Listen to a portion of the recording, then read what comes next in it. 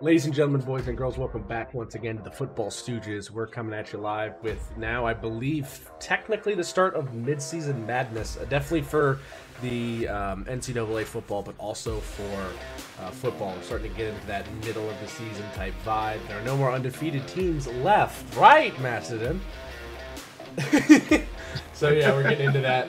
But yeah, welcome to the stupidest way to cover football. I'm your host, Lob City, and as always, a very sad Macedon this week. Very sadly, there goes 4 Yinglings. I'm sad every day. This week sucked ass for football games in general. Not just because of the Eagles, but this week sucked ass. I was kind of all right. Bengals beat the Seattle Seahawks. Wasn't pretty, but we got it done. Defense showed up real big. So also, I really enjoyed after the game. Joe Burrow had an interview and he said, "I got to get better. We got to get better. Offenses has to get better." So I enjoyed the drive, and we're going to the bye week. 300, so it could be worse. For somebody that it is worse for, Bears fan Mamba. Well, Macedon. You know, I'm depressed every fucking day, okay? Not like you guys. Eagles actually have expectations, Mom, but we don't ruin quarterbacks every year. Okay. Eagles have expectations. A team that it's now coming to the next guy who probably had expectations for this season, but at the same time, I don't know where they're at now. They're in limbo. Squirlami. Well, you know, it couldn't have been a bad week for us. We had a bye week. And my secondary question is, when did the Astros move to Ann Arbor? They're allegations. They are allegations. They haven't been confirmed. And also, signal stealing in football and what they do there is completely different from baseball. Astros was straight out cheating. What Michigan is doing is like it's still a funny joke. Oh, still funny, absolutely. Speaking of a funny joke, Boston sports, K-Duff. Man, why is everybody copying the fucking Patriots? Now, first it was stealing all our players, now it's just the same tactics we were using to beat every other team. Hey, at least we're not deflating balls, all right? At least we're not doing that. Air pressure decreases in cold temperatures. That's all I'm going to say. Also, it actually makes it worse to throw the ball. Point. And even with deflated balls, the Colts were still fucking losing that game. They were, yeah. Yeah. Pretty tough for Anthony Richardson now being out, which we have confirmed will be probably the rest of the season with, well, not probably, now confirmed to be the rest of the season. Yeah. Because he dives face first like a Viking berserker into a line of shields or something every play. Anthony But not Richardson! the Minnesota kind. Yeah, no, not them. Anyway, let's go ahead and get this party started. We always start with a fantasy this week in fantasy, which is a video Muzzy makes every week. So, without further ado, I'm so excited because of the way I changed my name too. Yeah, let's go ahead and see what he's got for us. So, who broke it? I'm not mad. I just want to know. Oh. I did. I broke it. No, you didn't. Tom? Don't look at me. Look at Ben. What? I didn't break it. Oh! That's weird. How'd you even know it was broken? Because it's sitting right in front of us, and it's broken. Suspicious. No, it's not. If it matters, probably not, but April was the last one to use it. Liar, I don't even drink that crap. Oh, really? Then what were you doing by the coffee cart earlier? I used the wooden stirrers to push back my cuticles. Everyone knows that. Jerry. Okay, let's not fight. I broke it. Let me pay for it, Ron. No. Who broke it? Ron, Don has been awfully quiet. Really? Yeah, really. He's gonna say Don. I broke it. It burned my hands, so I punched it. I predict 10 minutes from now, they'll be at each other's throats with war paint on their faces and a pig head on a stick. Good. It was getting a little chummy around here. Oh, sorry.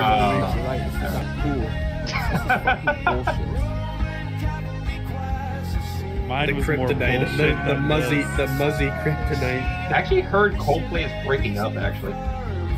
What? Yeah.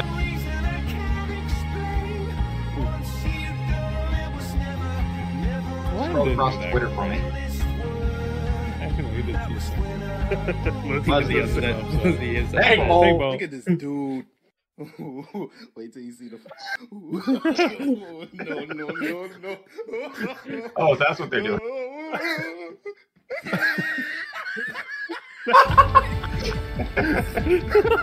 So fucking beast. Good, left.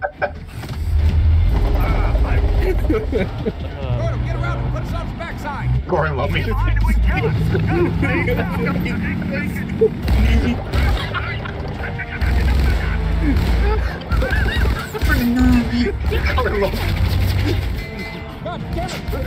Throwing every vowel. He's throwing fucking Nordic vowels in there. This motherfucker's throwing Nordic vowels. I'm gonna throw some Japanese kanji in a second. Just watch. Gordon,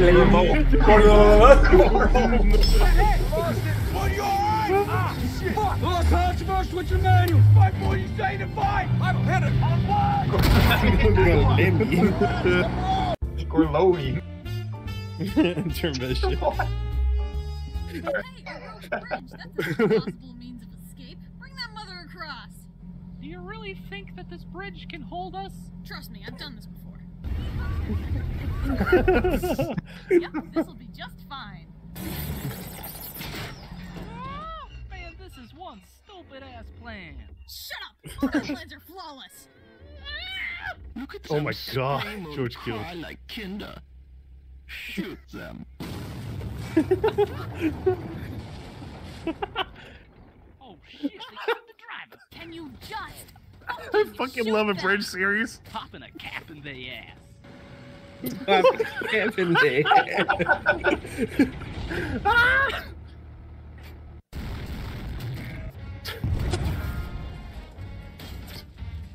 Oh, deuce. So stupid. I love a bridge series. They're pretty good. That was just, God, I'm sweating so many really bad from tanks. that. It was a World War II documentary. Yeah, oh it's my goodness. something called Girls on Panzer. Something. Somehow, Those divisions. somehow have they a make the tanks actually look like what they're supposed to be more than fucking Hollywood could ever do. Red Rover, Oh Red my Rover. God. Ben Muzzy, Muzzy, Rover. please send us this video. Yeah. Oh good god. Another stand-up performance from Muzzy in the video section. Has been hitting bombs all year, and by bombs I mean dingers. Kyle Schwarber home run. Yeah. Aaron Hernandez. Big Gone Al, forever. I hit dingers. All right. Big Buzz and I hit dingers. Yeah. All right. Let's go ahead and get into the meat and potatoes of the episode. Let's start off how we always do with the first thing that you'll see this week as far as football goes. College football. Well, Thursday. Yeah. Thursday night is football on. The Jags are playing. I'm not turning it on my television. I don't care. Yeah, I could not care really less. missing much. They're blowing the I don't shit out of think I have any Jags or Saints players on either of my fantasy teams. So, WCTN's got me 20 points. Oof. I'm down by 20 you guys points. gonna play a ranked team? Jesus Christ! Michigan. Yes. Fuck you guys. Michigan State was ranked at the beginning of the year. We're gonna also play Penn Yes, State. but we all Ohio knew State. that they were gonna get out of the rankings. Yeah, I mean we're gonna play Penn State and we're gonna play Ohio State, and then We're also Maryland's playing a each dark other. horse. So, Isn't Penn State known for like choking against you guys though? no, I swear. usually I they're swear like they the choke against you third every or now and fourth best team in the Big Ten. It's usually Michigan, and Ohio State are vying for number one, and then Michigan State and Penn State are vying for number 3 or 4. So, Except for those like 4 years where Wisconsin decided to try to get in the mix. yeah, I And mean then you we guys were just you shit a guys brick. you guys were in the West, so you guys had the easiest path. Like who else is in the West? Northwestern, Illinois, Iowa, who's tough defensively. I but they remember can't growing. score. I do remember growing up when we were beating Michigan though. That Being changed. quiet because of Boston College. Yeah. Anyway, Georgia will play Florida. That'll be one of their game. one of their first challenges. Their hardest challenge thus far was Kentucky, who they beat. So this will be their first big challenge. Michigan will play Michigan State. This is not the same Michigan State rivalry game as it looks like on paper for a long time. Then again, Michigan cannot underestimate them.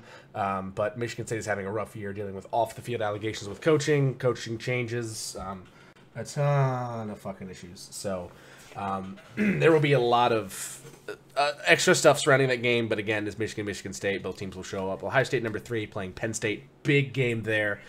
Penn State is at number 7. Number 6, Florida State will be playing Duke. Decent challenge for them. They've been playing very well, but Duke is also decent as well. Washington will be playing Arizona State. Number 6, Oklahoma will be playing UCF. Somehow Texas is back at number 8 after losing to Oklahoma. They'll play Houston, easy win for them. Oregon took their first loss against Washington last week on the game of the week. Good game. Very good game, yes, very good game. Bo Nix versus who's the Washington quarterback? What's his name? Michael Penix Jr. Michael Penix Jr. Yes, thank you. So that was a conflict of two of the quarterbacks who were very much so in the Heisman race. So they were going to try to bounce back against Washington State, who's had a pretty good year, but has had some up and downs. And either one of them might be quarterbacking for the Patriots next year if things shape out the way they do. North Carolina will be Virginia. They're still undefeated. Alabama will play Tennessee at home. North Carolina will stay undefeated. UVA is bad this year. Yeah, they got one of the other quarterbacks. Drake May, I think, is his name. Mm-hmm. Ole Miss will play Auburn. Should be an easy win. Auburn's been very bad the past few years. Utah will play USC, a tough challenge for them, even if USC did lose to Notre Dame, who's next on the list at 16. They play Pittsburgh, pretty easy win for them. Again, as I said before, Duke will play Florida State, and Tennessee will play Alabama. Would love to see Tennessee win, do the same thing they did last year, tear down the goalposts and throw them. But they're at Alabama. It's going to be a tougher challenge. We'll see how it gets done. USC, again, will play Utah. No, Vols, baby. Vols. Roll Tide. LSU is playing Army for some reason. Go off. Okay. Missouri is playing South Carolina. Hopefully they get the job done there. Louisville will play Duke. They got their first loss of the season, fall 7 spots. Air Force, who is undefeated, will play Navy. They're ranked number 22, so props to Air Force. Usually the Armed Forces teams are very, very, very often not ranked, so this is a surprise to see them. Air Force, for the past 20 years, they've been ranked for at least 10 years before. Air Force is one of the rare ones. Yeah, because they don't do triple option like Army and Navy. Yeah, because just how they are with the when they have to actually when they commission, they have to go right after, usually something with a weird thing that they have to do. Tulane play North Texas, number 24 Iowa, another Big Ten team. They don't deserve it. I mean, they're 6-1. Yes, but I was at the game. They don't fucking deserve it.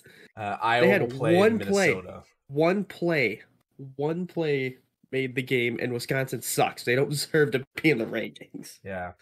And then for some reason, 4-2 UCLA is at number 25. And play Stanford, who are coming off probably the craziest upset of the week. I have to say, beating Colorado while Colorado was up 24-0 at half. 29, I think, was the highest they got before they started. Yeah, weird. Other boys in the locker room posting about merch. Yeah. Other top receiving votes, again, 122 votes was the total from the number 25 spot, UCLA. Other receiving votes, James Madison, Clemson with 35, Florida with 12, Washington State with 11, Fresno State with 6, Liberty with 5, Kentucky with 4, Wyoming with 4, Kansas with 2, West Virginia with 1, Oklahoma State with 1, and Miami with 1. So they gave UCLA, who's 4-2, 25, but James Madison 6-0. Who's James Madison playing? I can't remember who they played, but I kind of go with more records rather than ESPN, looking perception, and dip sucking. So UCLA has a lot of money. As I said, dick sucking. Yeah. Dick sucking. So yeah. James Madison is playing. Hold on, I'm trying to see there. No, not. No, I'm just happy I got to see Virginia Tech win at homecoming. I was happy. They played Georgia Southern. Must be nice to see your home team win. Yeah. It was sunny at 70 degrees. Then went to 40 degrees. It started raining in a hour span, and it went back to sunny, and then back to raining. Yay, mountain weather! Every Iowa fan that kept shit talking us on the way out, I just said it's all right. Daddy Penn State will call you when wrestling starts. Cool. God, the fact that you had to bring up wrestling as a comeback to losing a football you game would be surprised. So you would be rough. Surprised how many people got pissed off at that. Look at Big Ten for wrestling. They are. I mean, yes, it's a very big thing in the Big Ten. I mean, honestly, I think wrestling might be bigger than Big Ten basketball in multiple facets. But then again, we do have Indiana and Purdue, so I don't know. Yeah, depends on the school, but Mm-hmm. Anyway, Gorlami. You gonna hit the? No, you I'm want not me to finish what I was saying? What were you saying? every year Iowa thinks that they're gonna be the Big Ten champions, and then they meet Penn State, and Penn State fucks them because they have the best coach in probably the world. That's not even a joke. I can't even say that with a straight face anymore. They have the best wrestling coach in most likely the world.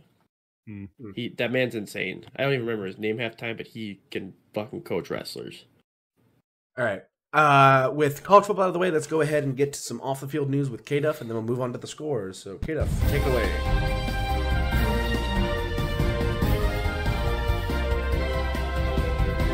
Alrighty then. Let's see what we got this week. As we've already talked about, as we go into injuries, Anthony Richardson, Colts quarterback, out for the year. He was dealing with a shoulder injury where he was actually debating earlier this week whether or not he was going to have it or trying to play with it. He's taking the smart route and taking the surgery, which will end his season. Only other out for the year, Lions lost to running back Zonovan Knight with also a shoulder injury. Short to long-term stuff, we got Rams running back Kyron Williams out at least 2 games with a sprained ankle. Bills running back Damian Harris also out this week, and unknown how long he's going to be out after that pretty scary neck injury he had in their Sunday night game against the Giants this week. He is luckily okay, though. The team confirmed that he's awake, has movement in all his extremities, so he'll be fine. Someone that we have no idea if he's going to be fine or not. Titans quarterback Ryan Tannehill. He injured the same ankle he had surgery on last year in their game in London this week against the Ravens, which is why we had a rare Malik Willis sighting at the end of the game there. He's at least out 2 weeks. They didn't bring out Mayo Boy. No, they had Malik Wilson. Wow, really? Man, that guy's getting fucked. He had a projected top 5 pick, something like that. Now he's not even playing on the Titans without Tannehill. I mean, I guess it depends on how the rest of their depth chart is looking right now. Maybe Willis just had a better preseason than him. I don't know.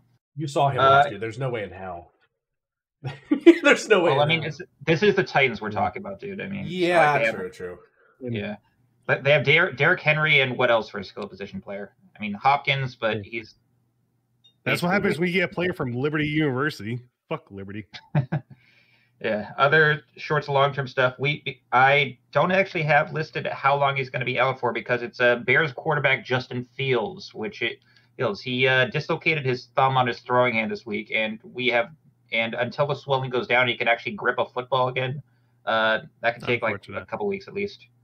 Other questionables. One I shut up. One I have actually not been reporting on, and I don't know why I haven't one. Questionable this week. Still, Browns quarterback Deshaun Watson. He's actually had a rotator cuff injury that he's been nursing, which is why we saw the PJ Walker sighting in their win over the 49ers this week. And apparently he hasn't been dealing with this a while. He hasn't had a full practice in almost a month. His last full practice besides today was September 22nd. So he's been dealing with shit. Let's see. We also have. Karma's a bitch, Bill Cosby. Yeah, I didn't have. I actually forgot to erase this one, but Trevor Lawrence was dealing with a knee injury. He is playing tonight, so that's obviously changed. Someone that's already live report. Real quick, if you sorry to interrupt, I have a live report. Derek Carr just left the game with a groin injury. Oh shit! Yep, he's hurt. I just saw it. Yeah. Just saw it. He just tried to scramble throw across his body, and he tweaked his groin. It looks like. Speaking of Raiders quarterbacks, former or current, we also someone else forgot to change. Raiders quarterback Jimmy Garoppolo. He's been downgraded to out this week with the back injury he sustained against the Patriots. Buccaneers quarterback Baker Mayfield's dealing with a hand contusion. Lions running back Dave Montgomery's got a rib injury. The 49ers, my God, they have a few injuries in the trenches here. Christian McCaffrey with an oblique, Deebo Samuel with a shoulder injury, Trent Williams with a sprained ankle. And on top of it, they lost the fucking Browns. And then we have Vikings defensive end Marcus Davenport with an ankle injury. Seahawks wide receiver DK Metcalf with a hip injury. And Patriots defensive tackle Josh Uche with a foot injury. Other notable stuff that's happened on the injury front this week. Dolphins cornerback Jalen Ramsey. He's been out since July this year after having knee surgery and was expected to be back by December. But reports from the team said he's actually ahead of schedule in his recovery and could be back on the field in 2 weeks' time at the most right now. so that we could finally see Jalen Ramsey this year in a Dolphins uniform, probably sooner than we think. And another one that I feel like is being a little bit blown out of proportion. Jets quarterback Aaron Rodgers was seen standing and throwing passes on the field in the lead up towards the Jets game with the Eagles this week. And people are thinking that like he's going to have the quickest recovery possible from an Achilles injury in NFL history because he's already like standing and throwing a football like 2 yards. Like it's still an Achilles injury. The guy's got to recover. That ayahuasca, man. Yeah, the ayahuasca and immunizations that might not involve needles and just involves like sitting in a dark room for 3 days. That just fixes it. Painkiller's a hell of a drug. Well, I mean, ayahuasca is also a hell of a drug. He's got to be shooting heroin. He's got to be. I don't think heroin would fix that. Let's see. Going on to signing news, Eagles have signed former Buccaneers wide receiver Julio Jones on a 1-year deal after injuries to, I think it was Quez Watkins or Marquez Callaway. Makes no sense to sign Julio Jones as a really replacement, but go off. Yeah. Also, need more cornerbacks in secondary because we're signing USF football player. Yeah, somebody that is getting some injury replacement after A.J. Dillon and Aaron Jones have been dealing with injuries on the Packers. They signed former Giants running back James Robinson off their practice squad this week. Another couple of running backs that got signed this week. Rams have brought in former Vikings running back Myles Gaskin and brought back Darrell Henderson Jr., who spent last year with the Jags and won the XFL championship with the Arlington Renegades. And Falcons released safety Jalen Hawkins, former starter of theirs this week, and then was picked up by the Chargers the next day. And in his first practice, has already carted off with injury. I don't know exactly what the injury is. It just apparently just happened earlier. So just not good luck for him. Moving on to trades and releases, the Broncos have released their second defensive end in 2 weeks in Frank Clark, who only played 2 games for them after signing with the offseason from Kansas City. He's the second pass rusher in 3 weeks to be released following Randy Gregory, and leaves them with basically Jonathan Harris and Zach Allen as their starting defensive ends. Someone else that's a former Chief that did not pan out in the new team they landed on, McCole Hardman. He is being traded from the Jets back to the Chiefs in an exchange of late round 2025 picks. Panthers wide receiver Terrence Marshall Jr. had his request this week approved to seek a trade as he's looking for a more prominent role in a team's offense. Of course, he's not going to get it with the 0-6 Panthers. Yeah. And someone that's not going to be moving probably this year, Vikings quarterback Kirk Cousins. He has announced that he is not waiving the no-trade clause in his contract, indicating he is not going to be moved at all before the deadline. Finally, going into miscellaneous news around the week. Patriots head coach Bill Belichick, he has not been doing hot this year, but he has made another accolade as the third person in NFL history to coach 500 games. So he's joining Don Shula and George House in the department. One of his former players, though, former defensive back Sergio Brown, he is probably going to not be seeing any fields recently. He was just arrested this week in Mexico and being sent back to the U.S. to face murder charges in connection with the death of his 73-year-old mother, which is just fucked up. Someone else has also been arrested this week. Reset the clocks because there's been another Antonio Brown thing. Oh my God! It's been a while since that. No, this was good. This was actually he was finally arrested this week in Florida, not for fucking up any one of their teams, not for the multiple assaults he's gotten away with for not paying people, but he got arrested for not paying child support to the mother of his daughter, and unfortunately was only released on like $1,500 bond, which I have no idea how he was able to afford that if he's broke as fuck right now. Let's see, other news. Colts defensive tackle Grover Stewart, he was suspended 6 games by the league for PED violations. this was also somewhat interesting. Panthers, they have been awful this week, this year in general. I don't know why I said this week. Which has resulted in head coach Frank Reich ceding offensive play calling to offensive coordinator Thomas Brown, who's spent 3 years in the league as a assistant head coach, running back and tight ends coach with the Rams, as well as running backs coach at University of Wisconsin, South Carolina, and his alma mater at Georgia. So see if that gives the Panthers a shot in the arm they've been missing. And finally, a lot of news this week about players looking for ownership in teams. First, it was released when NFL insider Dov Kleeman announced that agents for USC quarterback Caleb Williams wants a stake in ownership of whatever team drafts him should he declare this year. And that additionally, Aaron Rodgers actually apparently attempted to secure equity with the Jets during their contract negotiations before the league stepped in to say that's not allowed. So I guess how is Caleb Williams saying I want equity in the team as a draft pick, and Aaron Rodgers, a 3-time MVP, negotiating a brand new deal with the Jets, couldn't get it via the NFL's ruling? I don't know. I guess that the more I hear about Caleb Williams, the more I radar, hear, the more I just don't want to. Yeah, I don't want to even discuss him as a quarterback. Yeah, I mean, you can. Talking about that when you retire, that's probably the only thing I've really heard about that the NFL isn't really cracking down on too much. I mean, Russell, I can't fucking talk. Russell Wilson has said he's wanted to own a team when he retires, and so has Patrick Mahomes apparently recently. He's actually got ownership in a couple teams like the Royals. He owns a Formula One team, I think, or has a stake in ownership of it. It's so. I mean, it's not out of the realm of possibility. That's the money's money. Yeah, I mean that makes sense. But if you're trying to go with the team that you're playing for, I could see that being kind of. Yeah, it's a bit of a conflict of interest there. I can see what you're getting at there. Finally, news: the NFL has not stated whether there will be fines or suspensions for any of the teams or players resulted in multiple pregame fights that broke out this week. First one between the 49ers and Browns when Debo and Trent Williams began a scuffle on the Browns sideline, and then again on Monday night when Cowboys and Chargers. Fuck me, what's happened to my ability to speak?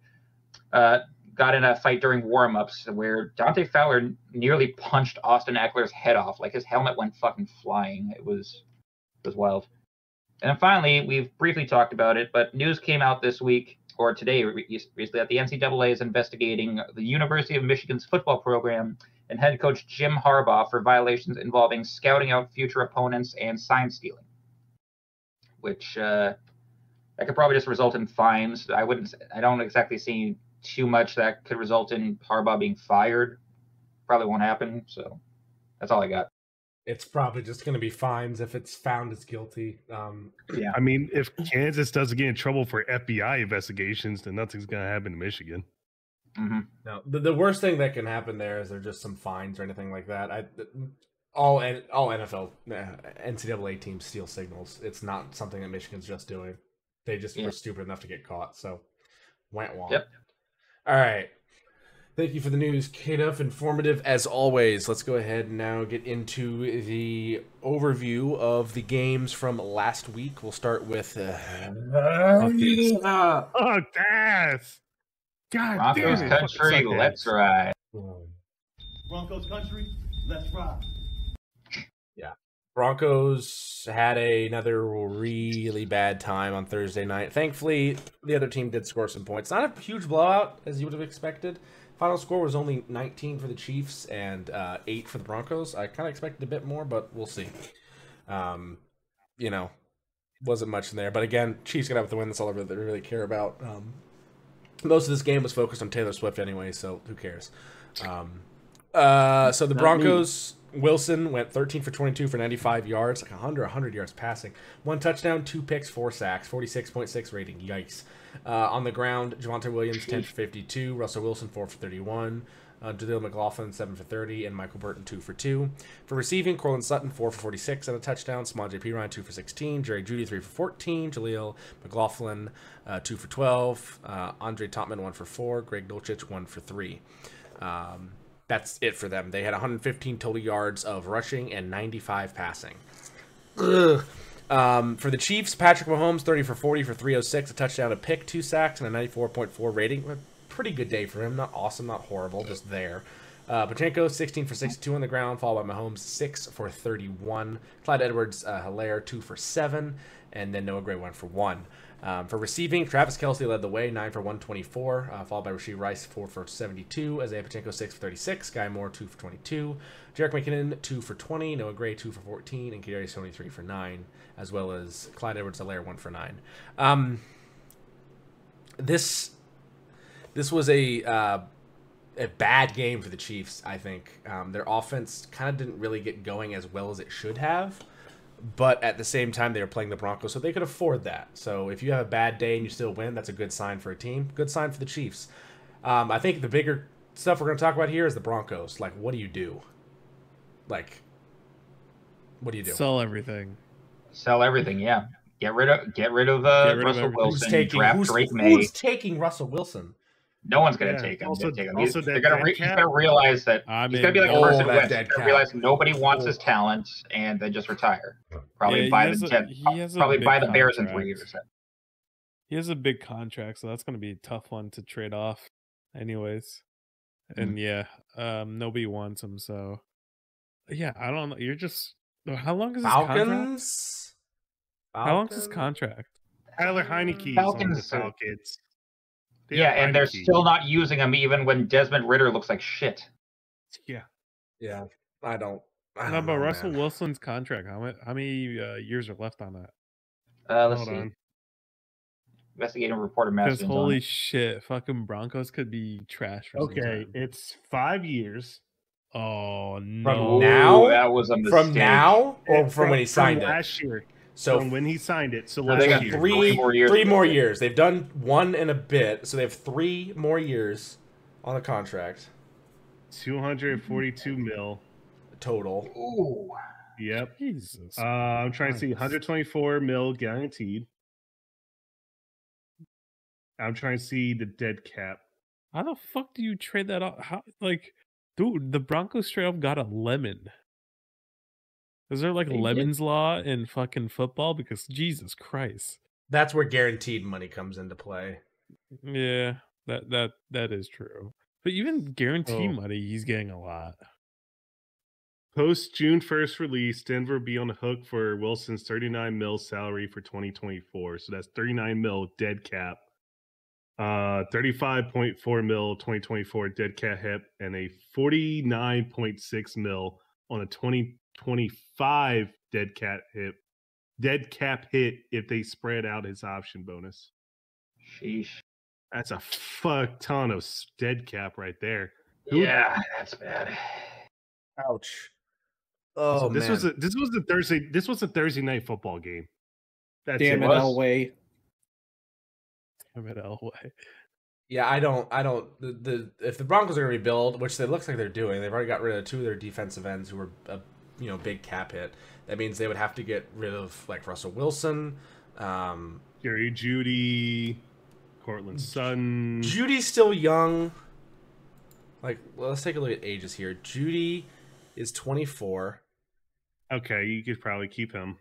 Yeah, he was picked in 2020, so I mean, probably fine. Still a rookie contract. Yeah, so I mean, that's gonna be tough. You might want to, get rid of him when you can. Cortland Sutton is 28, so that might be an issue. Maybe if you're doing a fire sale, do it. Get Russell Wilson out. Yeah. Obviously, people are going to be much more willing to trade. Get Russell out? Well, I don't know if you can get Russell out. However, people are going to want Jerry Jeudy and want Cortland Sutton.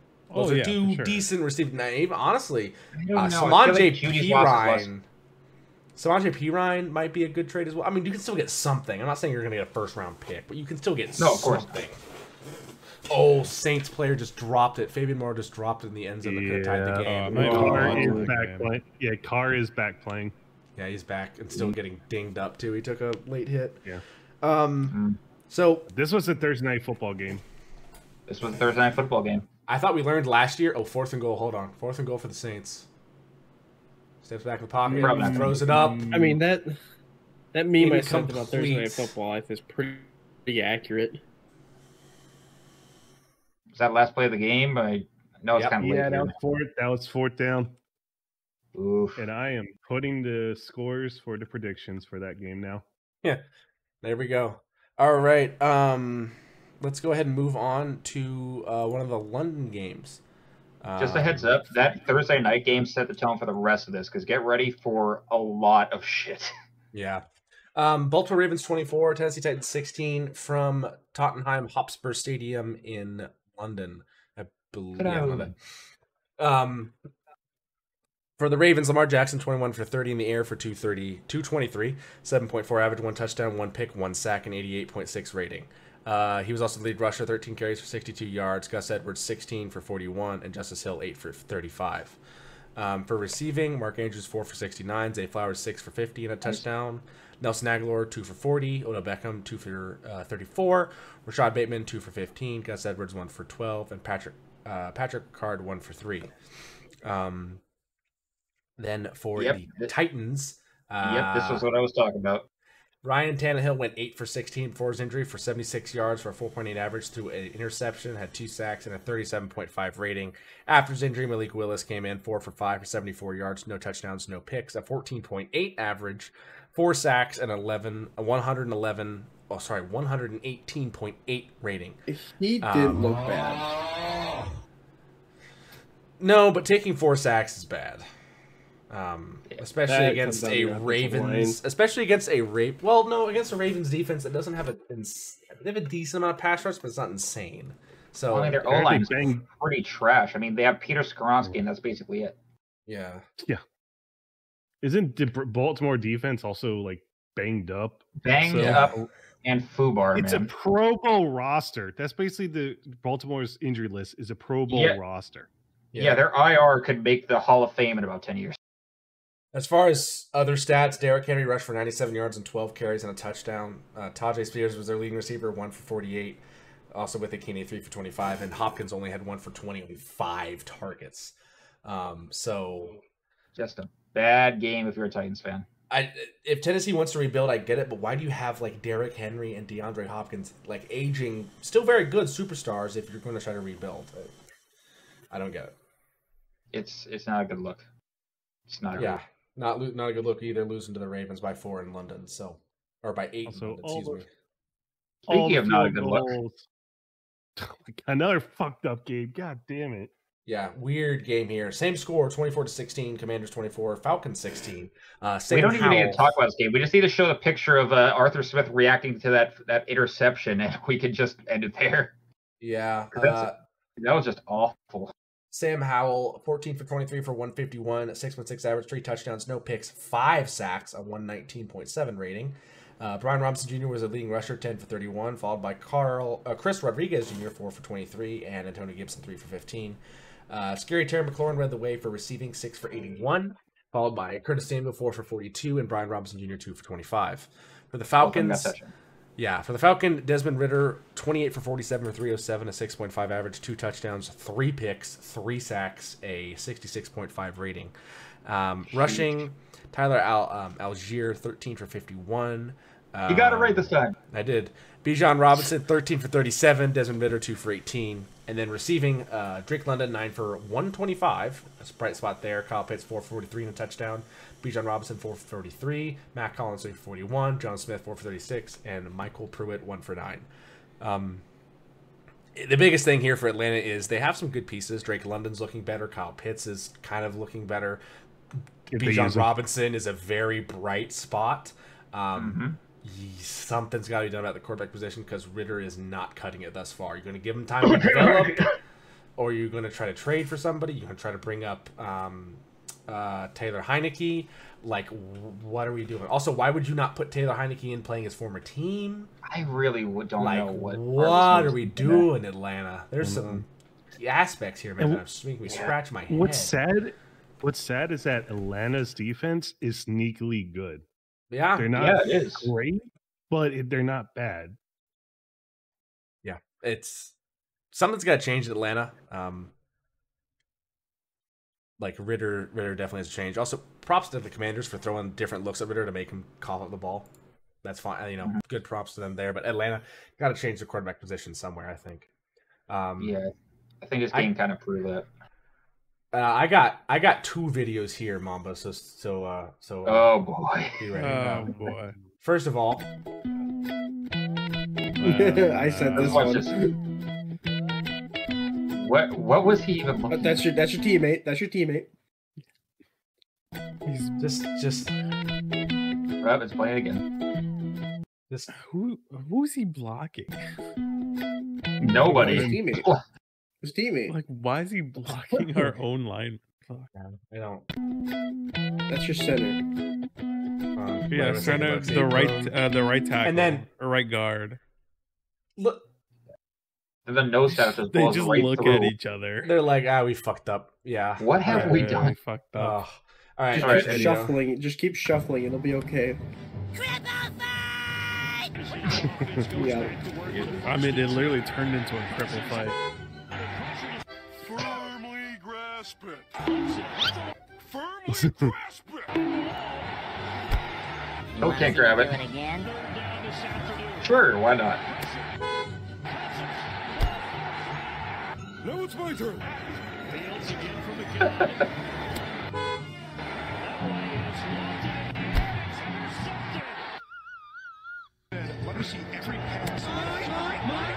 This was a good ass block.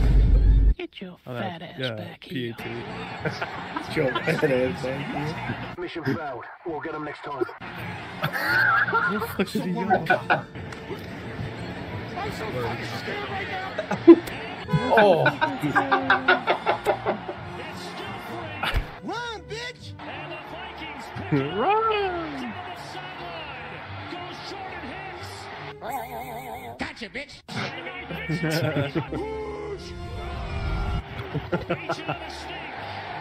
Over the line! Coming up on the 2-minute warning. Who the fuck is that guy? Beja lets it fly, but it's a duck and it's a Oh. What is a duck? You could hear that thing He quacking. threw. Oh. He's some random Spank. rookie. I've never heard of this guy. Right? He was a 6th or 7th round. You can't do that.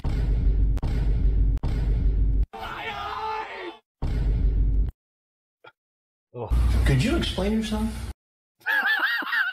rough. Also, the only way Minnesota wins is when Kirk Cousins don't play well. Oh, look, it's Donta Foreman. Look at him. He's there. So Minnesota Vikings. Look above him though. Look at that stat line. Gee. Minnesota Vikings 19, Chicago Bears 13 from Soldier Field. Kirk Cousins 21 for 31, 181, 1 touchdown, no picks, 2 sacks, a 93.6 rating. A very average quarterback performance. You know, only 10 incompletions, 181 yards. That's pretty good. Only 1 touchdown, no picks. It's a good day for Kirk Cousins. Is it though? What's wrong with that? He took only 2 sacks for -7 yards. He threw no interceptions. He threw 1 touchdown and passed for 181 yards. Like, it's not eye-boggling, but at the same time, only lost That's an one honest fumble. question. I don't. Only lost one fumble. Okay. So he only turned the ball over once, fumbles and interceptions, had a touchdown, and only missed 10 out of 31 attempts. So, not Listen, a why bad do you have your day, head in not your a hands like this great entire day. episode. This week sucks. I mean, ass. Andy Dalton numbers. That's just Andy Dalton numbers, you know. No, I feel like Andy Dalton could have done better in this game. He did do better, but it was a very average Andy Dalton day. Andy Dalton's and Kirk Cousins in my mind, the same. Next up, Alexander Mattinson, 18 for 44. K-Makers, 1 for 8 on the rushing. And then receiving, there weren't many people here. TJ Hawkinson, 6 for 50. His ass in fantasy. KJ Osborne, 4 for 48. Jordan Addison, 3 for 28. Alexander Mattinson, 4 for 28. Brandon Powell, 3 for 20. And K-Makers, 1 for 7. K-Makers, the Vikings now only still not getting targeted at all. 1 target, 1 reception. For the Bears, Justin Fields was in to start. He went 6 for 10 for 58 yards, 1 interception, no touchdowns, a 5.8 average passing, 4 sacks, a 36.7 rating. He eventually left, bringing in Tyson. Is it? How do you pronounce his last name? Badgett. Badgett. Badgett. Yeah. Badgett. Tyson Badgett. Badgett. Tyson Badgett. Badgett. 10 for 14, 83 yards, no interceptions, 5.9 average, or sorry, no touchdowns, a 5.9 average, 1 interception, 1 sack, 56.5 rating. Also, a fumble lost by him as well. For rushing, Donta Foreman 15 for 65, Justin Fields 8 for 46, Darrington Evans 9 for 32. In receiving, DJ Moore 5 for 51, Darnell Mooney 2 for 48, Tyler Scott 2 for 12, Robert Tunyon 1 for 11, Cole Kmet 2 for 9, Felix Jones 1 for 5, Donta Foreman 1 for 2, Darrington Evans 1 for 2, and Kerry Blassingham 1 for 1. This was a cripple fight. These are two teams that are struggling. If there's one thing the Bears could do that the Falcons could not, is they filled out the seats. Yeah, fair. Making that, they got to make up that money for all the stuff that was stolen. That fucking zero-turn mowers, right, Gorlami? Love me a fucking Toro zero-turn. Goddamn right, brother. Toro zero-turn. Give me that fucking zero-turn Toro mower and that goddamn weed whacker, brother. I need that motherfucking Need me that fertilizer for my yard. What? Fertilizer. What? What? Weed whacker. What? Weed and seed. Get your 4x4. What? I think the biggest thing from this is that something from this, I think the takeaway, Kirk Cousins not waiving his no trade clause as we saw means that I think the Vikings are considering trying to restart, which is interesting. You mean something they should have done 3 years ago? Yeah. Yeah, which as a Bengals fan kind of interests my opinion because I'm like, if we can trade, I don't want to trade him, but if for some reason we can turn a few picks and T. Higgins into Justin Jefferson, I kind of like that idea. Oh, interesting. Justin Jefferson has said many times he wants to play with the old Bayou Bengals, you know, his former teammates in Jamar Chase and Joe Burrow. So that'd be an interesting aspect to have. It would be great. I'd love to keep T. Higgins. We couldn't get a contract deal done with him after we got Jamar and Joe Burrow set up. So we got to do something as far as figuring out a deal with him. Side street and grab Jefferson. Well, I think the thing would be here is to trade him, is to do a sign and trade. If Minnesota does blow it up, that is in the realm of possibility, I'd say, because his contract's coming up soon, right?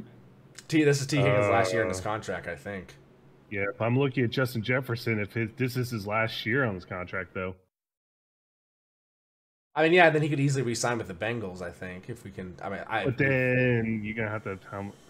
It's gonna be a decent amount of change, but at the same time, like he'll probably take a little less, I'm guessing. Or is this his first contract? If he wants his to first play contract. with Burrow, this is his first non-rookie contract. This is his rookie. This is his rookie contract right now. And don't know, Vikings has picked up his 5th-year option, which is 2024 is his 5th year. Oh, that might not work. Oh, that's a lot of money. Yeah. Oh, the Eagles did it. We can do it. So Harry Roseman's a genius. You're dealing with the Bengals ownership. That's a problem. No, Duke Tobin took over as the leader of the Bengals. It's no longer Mike Brown. Okay. So there's someone with. So you're telling brains. me there's a chance? Oh, there is a chance. So you're telling me there's a chance? Yeah. There is a chance. It could happen. Justin Jefferson wants to. That means he's going to take less money? I don't know. Joe Burrow said he was going to take less money, and he took the entire GDP of Liechtenstein. I don't know. So the Tigers will be back together. All we need then is I want Coach O from LSU to take over as the line coach. I don't even know who our line coach is. All I know something's not right, and all I know is Coach O from Louisiana State University, formerly the head coach of Louisiana State, looks like a O lineman coach. You cannot tell me you don't look at Coach O and hear him talk. Hey, we're gonna go down and we're gonna coach the Louisiana Tigers and we're gonna beat the Auburn. Go down the bayou. Joe Burrow's amazing. Like that guy's a line coach through and through. It's like you remember when Mama Bush and I say they make good gumbo up there in Cincinnati. I'm gonna get over there. He was a defensive coach, not an offensive. Yeah, but I mean, if you can coach a defensive line, you can coach an offensive line. You just have to think backwards. Anyway. Anyway, Seahawks Bengals. Speaking of the Bengals, we're here now. Seahawks Bengals final score 17-13. It was a good game in the kind of the first half for us, and then we trailed off in the second. Our offense kind of stalled, but our defense continued to play well the entire game, which I was proud of. The one thing I don't understand. Look at Geno Smith's stat line, you'll be happy. Yeah. Geno Smith went 27 for 41, Bust went of the 3 week. for 26, or went for 326 yards, an 8-yard average passing, no touchdowns, 2 picks, 4 sacks. Front end of that stat line looks great. The second half doesn't, so it's a little weird. He has a very average, like 69.8 rating. Kenneth Walker III ran for 62 yards on 19 carries and a touchdown, as well as Geno Smith ran for 4 times for 20 yards. Receiving, Tyler Lockett 6 for 94, DK Metcalf 4 for 69. Also, something's got to, like, I know they player test a lot. He's got to be on roids. This guy has so many temper tantrums in games. It's so weird. Like, you don't see other guys that are this angry, like, all the time. DK Metcalf. There was a play where the ball didn't get thrown to him, and the next play, you seen the man? Yeah, then the next play, he just takes our cornerback Cam Taylor-Britt and just shoves him after the play. He's like, probably you a got Popeye's biscuit away from being a tight end. yeah, like DK Metcalf is like his rage issues, which is weird as a like wide receiver.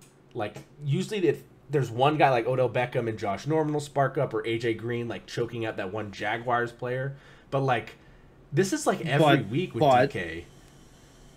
But the difference between Odell and them is that they aren't very big, and when they just throw a temper tantrum, it's a normal temper tantrum.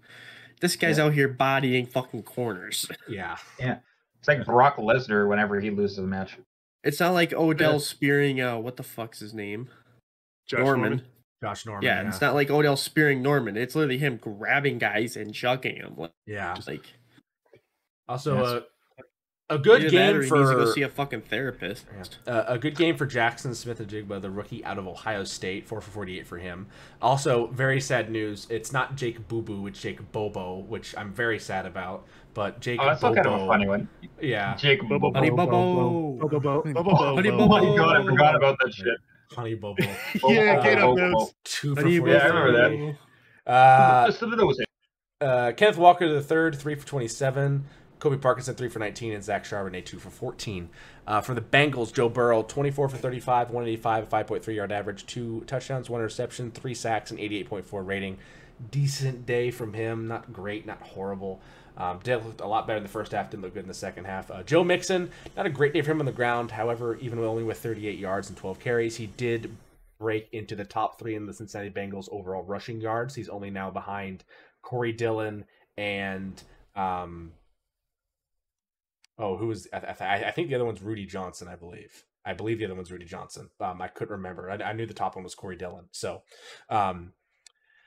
Jamar Chase was leading receiver, 6 receptions, 80 yards. Tyler Boyd, 7 for 38. Joe Mixon, 3 for 24. T. Higgins, 2 for 20. On limited minutes as well because he's still recovering from the rib injury. The biggest thing about this is our defense. Logan Wilson, 11 total tackles. Your defense had the carry because you lost in every stat line. Yeah, Dax Hill was playing amazing at safety. Cam Taylor-Britt even had I believe, an interception as well. It's down here, yes. Interception for Cam Taylor-Britt as well as Mike Hilton. No, one was from Mike Hilton, our slot corner. As well, then Sam Hubbard had 5. Sam Hubbard had 5 quarterback hits. BJ Hill had 2 and a game-winning sack. Trey Henderson also had a quarterback hit and 1 sack. I was also really impressed at, like, even though there were 4 sacks on Geno and 3 on Joe Burrow, I felt like the Seahawks line was holding up a lot better. And we couldn't get as much pressure on them as they were getting on us. And the Seahawks D-line is not exactly world-renowned. And the Bengals D-line has DJ Reader, who is Pro Bowl level, and Trey Henderson, who's also Pro Bowl level. Sam Hubbard, who's looked better this year. So something's got to change with our offensive line scheme, I feel like. So, but yeah, good win for them. Good first half win. Good second half. Hold on to the win, I guess. But yeah, Bengals get the dub going into the bye week. It's nice to have a win before a bye week. I wish I could have that. Yeah. I mean, both teams were scared of fucking end zone when they were in the red zone. Meanwhile, in Northern Ohio, what the fuck? I have no idea what happened here. Everything that could go wrong for San Fran went wrong. Yeah, San Francisco struggled from multiple injuries. It was raining. They're also a team that likes to run a lot of quick little passes and everything, which the rain does tamper with. And they lost to the backup quarterback. And they lost to PJ Walker, backup quarterback at the Cleveland Browns, yes. And they could have won on a game-winning field goal well within range of Jake Moody. However, it set up from the left hash, he did shank, or from the right hash, he did shank it right a little bit, and it just carried just so slightly off. That is his first miss of a point after or field goal attempt in the NFL on a game-winning field goal. So that's one hell of a way to miss it, but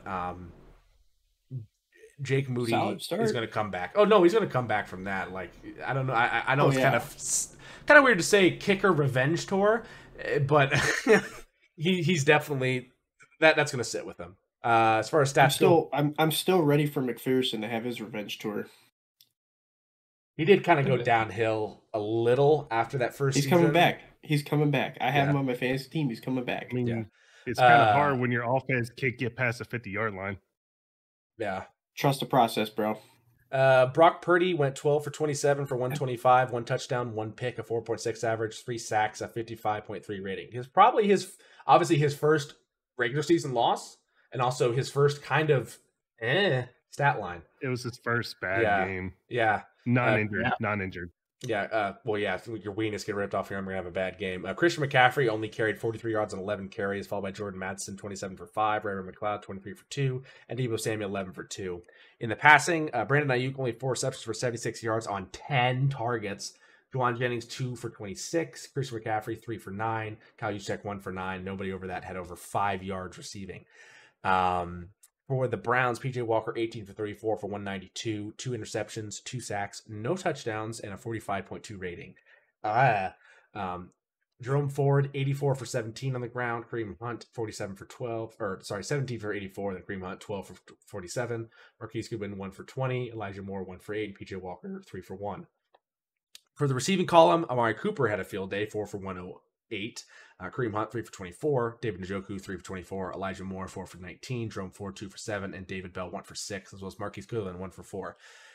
Another Ohio team, another defensive performance. The defense was very, very, very high performing. They were able to force 6 quarterback hits and 3 sacks, as well as 5 tackle for losses. That Cleveland defense is no joke, and they won this game for the Browns. Straight up. Okay, at least Brock Purdy's weenus held up. Actually, you could say this is the first regular season game Brock Purdy lost. It is, yeah. It is. Yeah. It is. Also, they had injuries because McCaffrey and Samuel, Debo, Williams, George Kittle worried about Little Caesars a little too much. Right. I know it's 6 games in, but here's Cleveland's defense. They've only given up 200 yards per game for 6 total games.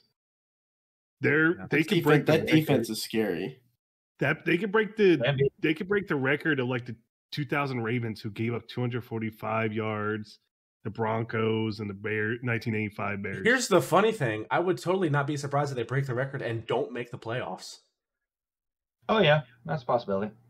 Because I could totally see, they could not break the record and still lose games because they could let up 10 yards on a certain, drive, but that drive could start from the 10 because Deshaun Watson threw a pick, or their offense can't get anything. PJ Walker. Yeah. So the AFC North is a what the fuck? It's wide open. Now. It is wide Very open. Weird. Anyone could win it, except, the Steelers could, but I think they're the least likely. They're having a lot of issues, but we'll see. It's wide open. It honestly is wide open. So, but again, San Francisco lost the game.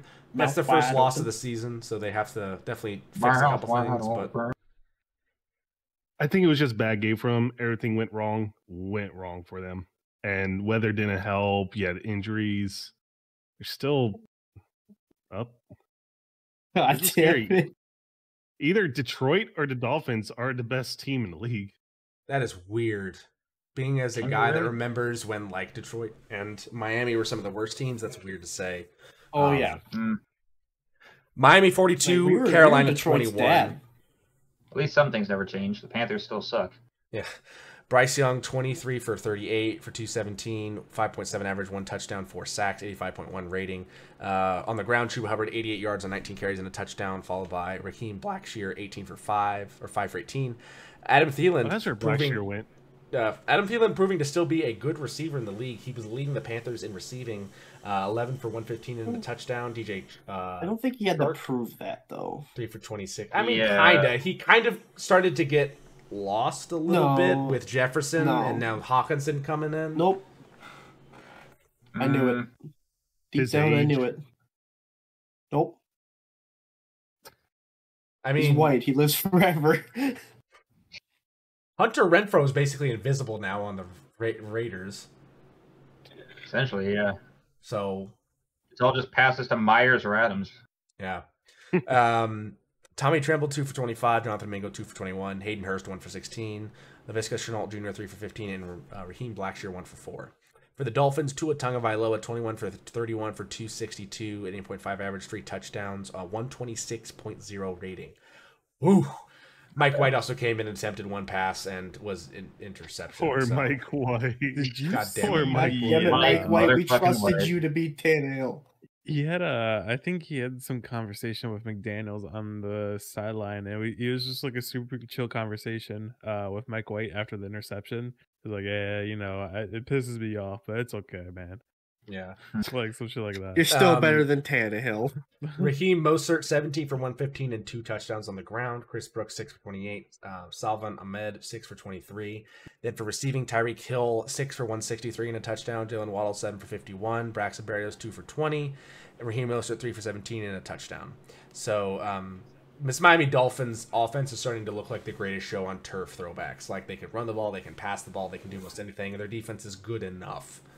And if they keep this pace, they will break the Broncos record of how many yards by like 300 or 400 yards. So you're thinking that the defense and offensive overall yardage allowed and caused is going to be broken in the same season, you think? Wait, which it Broncos? Can be the 2015 or the 2014 or 2015. Okay. Yeah, Peyton that Manning, over 7,000.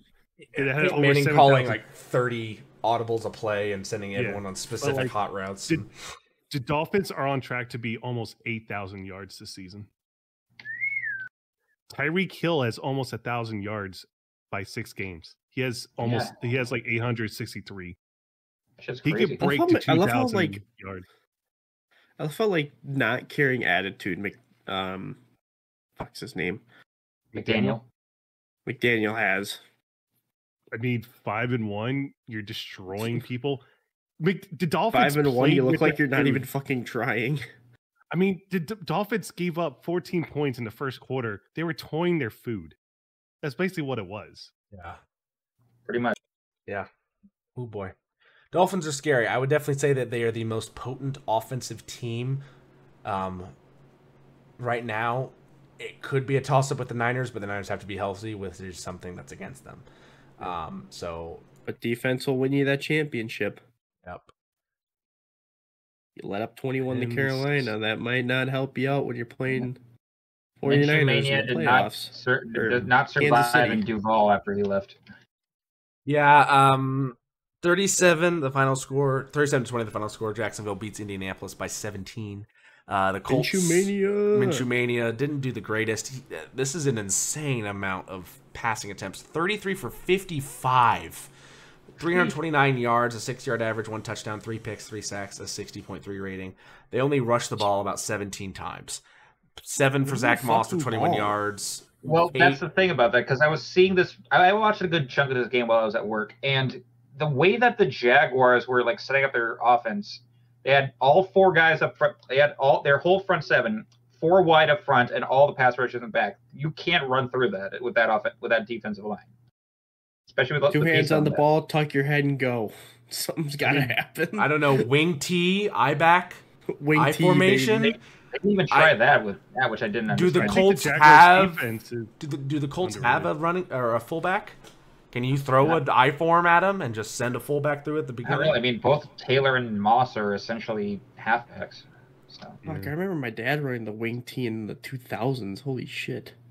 Yeah. It was good for the 60s. Indianapolis receiving, Michael Pittman Jr., 9 for 109.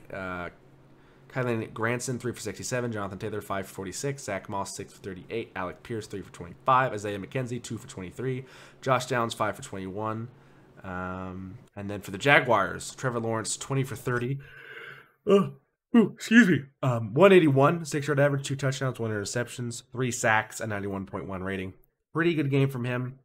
Etienne Jr., 18 for 50, 5 yards on the ground and 2 touchdowns. D'Ernest Johnson, 1 rush for 19 yards, and Trevor Lawrence, 3 for 15. Receiving, not many people in this receiving column. Christian Kirk, 3 for 49 and a touchdown. Evan Ingram, 7 for 41. Calvin Ridley, 4 for 30. Travis Etienne, 3 for 28. Brenton Strange, 2 for 27. And Tank Bigsby, 1 for 6. So, good performance from the Jaguars. I think the main aspect for them is they were a much more balanced attack. They didn't have to do as many yards. They only had 85 total yards of rushing and 181 of passing. But 3 interceptions. Three interceptions. 3 interceptions from Gardner Minshew. Minshew mania. And a fumble.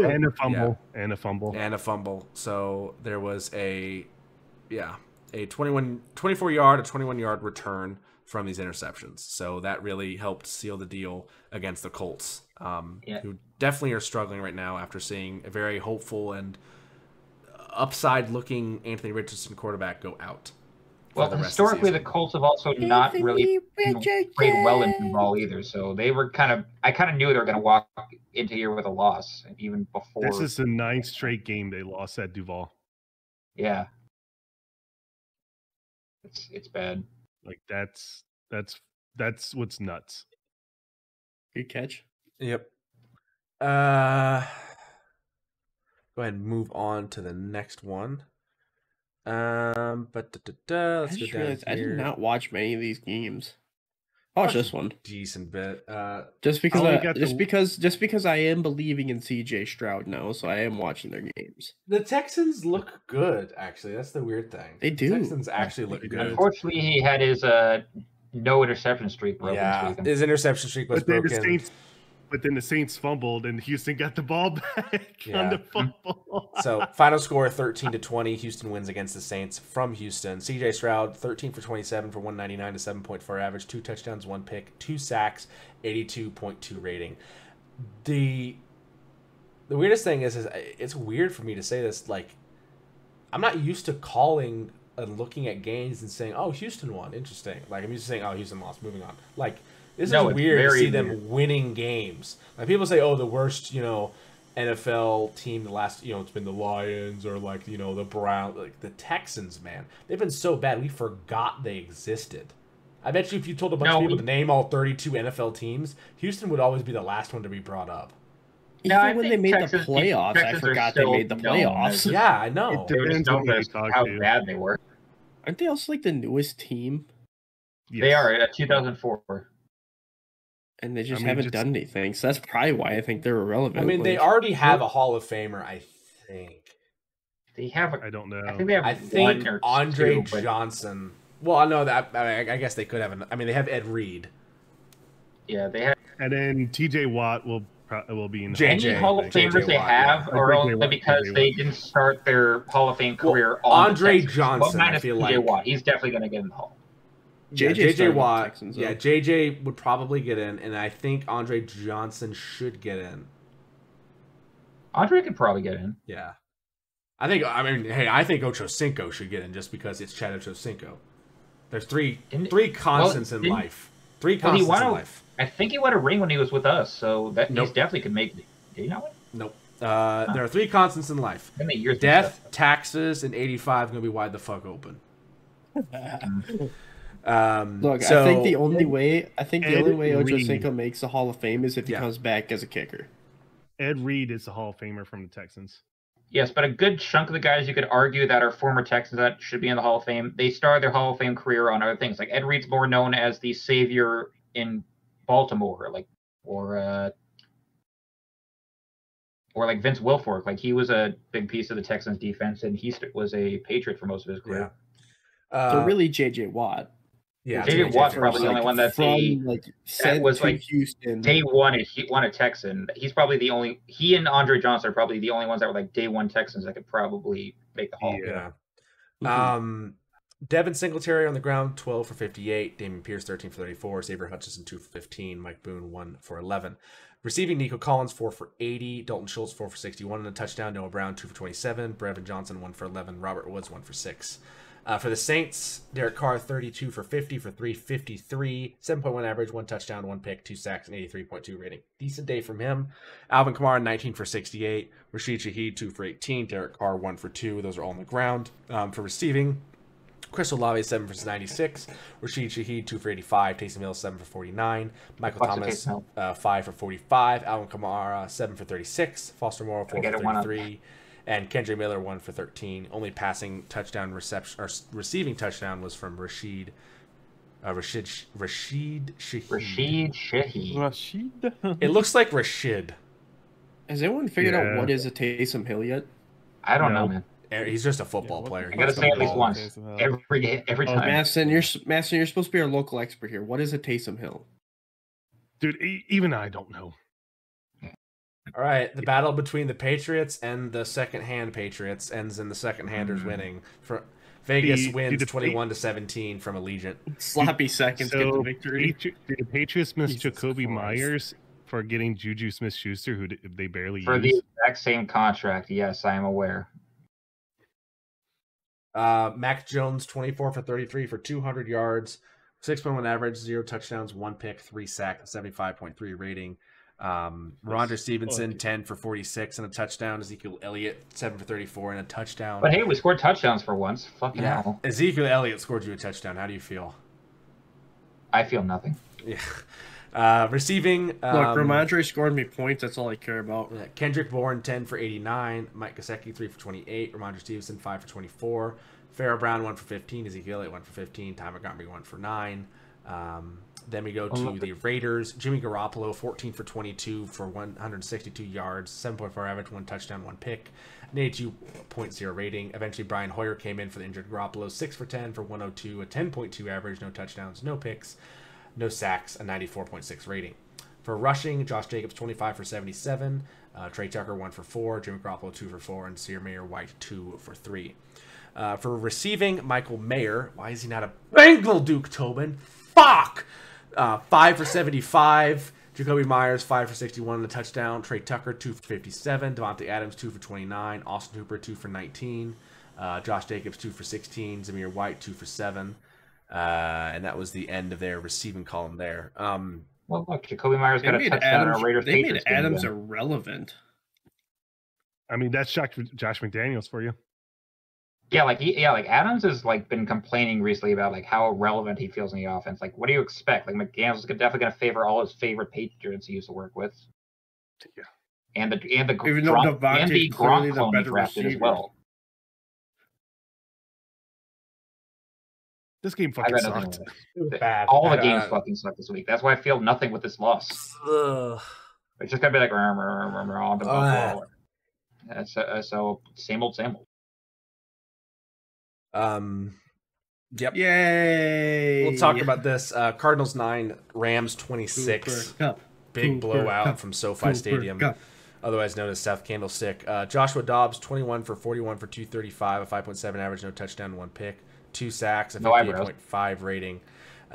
In the rushing column, he also ran 7 for 47 as their lead rusher. Keontae Ingram followed him for 10 for 40. Damian Williams 8 for 36, and Amari DeMercado 2 for 11. Remember, Connor is still out with a knee injury from last week's game. Yep. For receiving, Michael Wilson 3 for 62. Trey McBride 4 for 62. Marquise Brown 4 for 34. Rondell Moore 4 for 30. Zach Ertz 2 for 22, and Keontae Ingram 2 for 11. For the Rams, Matthew Stafford, 15 for 24 for 226, a 9.4 average, 1 touchdown, 3 sacks, a 107.3 rating. Rushing, Kieran Williams, 20 for 158 and a touchdown. Great day from him. Zach Evans, 4 for 10. Ronnie Rivers, 3 for 9. Matthew Stafford, 1 for 2. For receiving, Cooper Kupp, 7 for 148 and a touchdown on 9 targets. He's finally back. Yeah, Tutu Atwell had Williams 1 for 30. had more fucking rushing yards and Jesus. Yeah. Run the damn ball, baby. Yeah, Puka Nacua 4 for 26 on 7 targets. Tyler Higbee 2 for 18, and Ronnie Rivers 1 for 4. Not many people that were past you, but not many people need to pass you. And one goes for 148, the other goes for 30, and one goes for 26. So great day for the Rams, really just getting the job done in spectacular fashion against the Cardinals. Well, they didn't really try very hard. Wait. Who knew the Rams can run the damn ball? Who knew? Rams can run the damn ball. Sean McVay is a very good play caller. Like, let's just remember. I think we just need to remember where that one win of the Cardinals came from. The boys. Because I'm just checking this. I'm just checking to see if y'all still the boys. But you lost to a team that's 1-5. Also, I see so much hype. Oh, go ahead, Maston. Go ahead. The Cardinals are the best bad team this year. It's weird. They don't have the talent. No, I get what you're getting at. But they're like the best bad team. They're like the 2020. They're like the 2021 Detroit Lions. They were bad, but goddamn, will they try to fuck up your day? Yeah, I mean, like it's the true. Cardinals. There's no battle. So look at the other bad teams. So Patriots, Bears, Broncos, Panthers. Yeah, Vikings, we're talking about rating bad teams, right? Talking about rating bad teams. You know, there's wait. Yeah. But what I'm saying is that the Cardinals will give you a challenge. They're not gonna make it easy on you. They just don't they don't have the talent, but it's not an easy win. I gotta hand it to Dobbs. He doesn't say quit. He doesn't die. It's like a Wolverine. It's just gonna be constantly fighting. It's probably not gonna beat something that's Their like record 5 times doesn't its size. fully reflect how they operate when they play. And the one thing I don't understand is people are saying, "Oh, you know, Kyler Murray's almost back. You know, Kyler Murray's gonna be ready soon." Like, what does that change? Really? Nothing, because Modern Warfare 3 is coming out soon. It changes nothing. Yeah, he's gonna call out with an illness. Just get like 8th prestige all day. I'll see what happens when he comes back, because I kind of think it was Cliff Kingsbury being shit coach also. Yeah, I feel like it's a combination. That could affect a lot. It could be a combination, but I don't know. Now, who the fuck was that one quarterback that gained a shit ton of weight? All right, well, we're gonna get that out of Kyler Murray. Hey, Maston, it's your turn to hear this question now. Could you explain yourself? You lost to Zach. There's no explaining it. Fucking Wilson. 45 fucking pass attempts to 22 rushes. He lost to the MILF Hunter himself. Donna's his for the night, dude. Less than 2 minutes left. It's a third down. Why the fuck are we throwing into double coverage? Irrelevant. You still lost to Zach Wilson. I don't. Yeah, I know. No. I'm pissed. I'm fucking pissed at the Eagles. And the secondary's secondary is basically USFL players right now because of the injuries. Yeah. That's really funny. Final score: New York Jets 20, Philadelphia Eagles 14. Jalen Hurts 28 for 45 for 280, 6.2 average, 1 touchdown, 3 picks, 2 sacks, and a 59.5 rating. He also was their leading rusher for 47 yards on 8 carries and a touchdown. DeAndre Swift 10 for 18 on the ground, as well as Kenneth Gainwell 2 for 13. Only 80 yards of total rushing. It's only 22 fucking rushing attempts. Yeah, it's compared to 45 passing, as you said before. Receiving, A.J. Brown 7 for 131, Devontae Smith 5 for 44, Dallas Goedert 5 for 42, DeAndre Swift 8 for 40, and Boston Scott 1 for 14. Only banged up. Yeah, DeAndre Swift was the only one with a receiving touchdown. For the Jets, Zach Wilson 19 for 33 for 186, a 5.6 average, no touchdowns, no picks, 5 sacks, 73.5 rating. He's got a higher rating than Jalen Hurts. Yeah, and he had a higher rating than Patrick Mahomes. Yeah. Is he slowly becoming better? I don't think so, but I may be proved wrong soon. I don't know. Breece Hall, the only thing that was doing well for the Eagles was the defensive line. Yeah. I mean, it's hard to not be good with that line. Like, Jordan Davis is 4 people alone. But weren't you also missing, like, Jalen Carter and Lane Johnson got hurt. Lane Johnson got hurt, I know. I mean, he's like 85 at this point. Look, I just find it funny that it was the Jets. The loss was the Jets. This is me the fuck off. Breece Hall undefeated against the Jets. Yeah. Yep. Brees Hall ran for 39 yards and 12 carries and a touchdown. Xavier Gibson 1 for 18. Zach Wilson 4 for 15, and Dalvin Cook 3 for 12. For receiving, Garrett Wilson 8 for 90. Brees Hall 5 for 54. Tyler Conklin 3 for 24. Alan Lazard 1 for 8. Jeremy Ruckert 1 for 8, and Dalvin Cook 1 for 2. Very defensive-minded game. So I think the biggest thing with this is that the Jets were able to kind of tough it out where it mattered, which obviously was beating an Eagles secondary that is struggling through injuries right now. Also, Nick Sirianni being a fucking dumbass. Yeah. Rough way to end the undefeated season. But again, only one loss. Could be In much fairness, worse. it's 5-1. It's extremely hard to go undefeated. I think the last team that got close was that weird year the Steelers had a couple years ago where they went 11-0 and then just tanked and just hit the bed the rest of the year. You're gonna lose one, all right? Just one. Yeah, but no, we're but 2-3, motherfucker.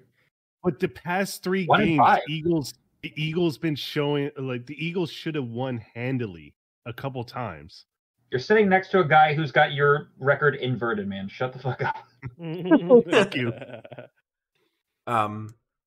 This was an interesting game for multiple reasons. One, that the Lions look really good. The other, creamsicle uniforms. The Tampa Bay Buccaneers were wearing their old throwback, like early Mike Allstott creamsicle day uniforms. They were And great just look. like in those days, they played like it. They melted in the competition. Detroit Lions 20, Yeah, they Tampa Bay. felt the fear of the line of Dan Campbell. That was so unintelligible. Oh my Was he god. constipated when you were doing I'm constipated, kneecaps hurt. Your Dan Campbell impression sucks ass, Gorlami. I'm sorry. Yeah, I know. It's gonna be. Hey, look, we're gonna bite a kneecap on the way up. We're gonna go back down. We're gonna bite another kneecap. It's gonna take 3 or 4 punches to knock us down. We're gonna This get sounds back like up the and do Steve it Austin again. impression. What? I mean, they're the same guy. Look at them. They're the same guy. They really Look are. at him. I don't care if Goatee. you I don't care if you got 3 legs or 1 ass cheek. I will beat your ass. that was a good quote from him. Beat your ass on SmackDown this Friday. What? Anyway, Goff went 30 for 44 for 535, an 8-yard average, 2 touchdowns, no picks, 3 sacks, a 107.5 rating. Another amazing performance under the radar from Goff. 535. You mean 353? Or yeah, 353, not 535. Ooh, sorry, 353. Dude, if a quarterback got 535, that'd be insane. I think that's happened before. Sophomore season, Jared Goff, is that you? I feel like Choking quarterbacks the don't Super for Bowl, that is that much, you? maybe. 2018. That's the 3rd year. Rushing, Craig Reynolds 10 for 15, David Montgomery for his injury 6 for 14, and Divine Azigobo. Play anybody but your first round draft pick, basically. Detroit Lions at running back. Receiving, Amon-Ra St. Brown 12 for 124 and a touchdown. Jameson Williams 2 for 53 and a touchdown. Josh Reynolds 3 for 50. Sam Laporta 4 for 36. Craig Reynolds 2 for 28. Cliff Raymond 3 for 23 and Dave Montgomery 1 for 19. For the Buccaneers, Baker Mayfield, 19 for 37 for 206, a 5.6 average, no touchdowns, 1 pick, 1 sack, 56.8 average. Not a great day, a lot of incompletions for him. Rachaad White on the ground, 7 for 26. Keyshawn Vaughn, 6 for 9. Baker Mayfield, 2 for 6. And Devin Tompkins, 1 for 5. For receiving, Chris Godwin, 6 for 77. Mike Evans, 4 for 49. Trey Palmer, 2 for 47. K. Dotton, 1 for 15. Rachaad White, 3 for 12. Payne Durham, 1 for 8. This was just a dominant performance by the Lions on both sides of the ball, causing a couple turnovers, really limiting the rushing attack from the Tampa Bay, and stopping Baker from feeling comfortable in the pocket. And then their offense was just clicking on multiple different levels. They had 2 touchdowns and 2 drives that ended in 3. So their offense does need some work, but at the same time, they were struggling from injuries. And that stat line from Jared Goff is just really almost near perfect. Yeah, I mean, you're playing the Lions that have been on fire this year. It's kind of, I wouldn't read too much into it about this if you're a Bucs fan. I think the Lions are up there being the best team in the league. I would still put them below the Dolphins, the Eagles, and the Niners. The only good team in the NFC North. I can't believe I'm saying that. I can't believe I'm saying that. Yeah. They're...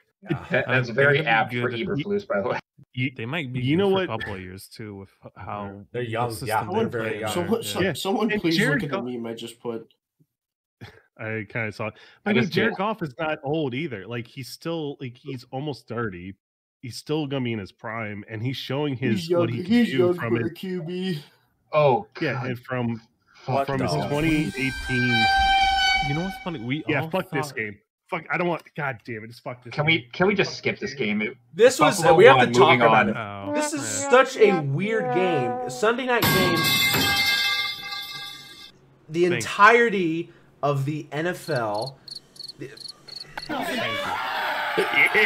we finally got one. The entirety of the Sunday Night Football crew and 86% of all Americans that were voted on it picked Buffalo to win this, and it seemed like it was going to be a handily won victory. The game came down to the final play where the New York Giants were robbed, honestly, of another play after that, after an egregious defensive pass interference call was missed. They almost had a chance to tie the game up, or they were only down 5, so it's actually not to tie the game, to win the game. So the Buffalo... I'll be honest, it would have been funnier if the game ended on the exact same way halftime ended. Yeah. Where they are at the goal line, just let time expire. Yeah.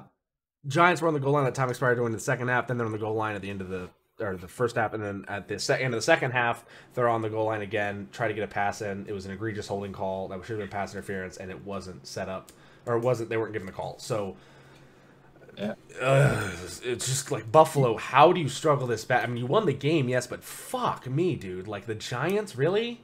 You almost gave them a 2-4 record, and you only won by 5 at home? Or no, sorry, Also, not home. In Orchard Park, like, or no, they were at home. That is a Bill Stadium. At home? Yeah.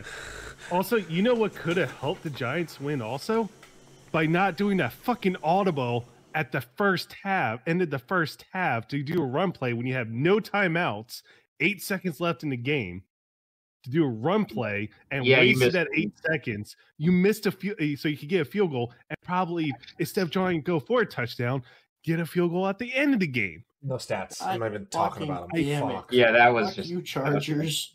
No, and then also, this was like a Tyrod Monday night Taylor. game. Tyrod Taylor. You're smarter than that. Think you would be.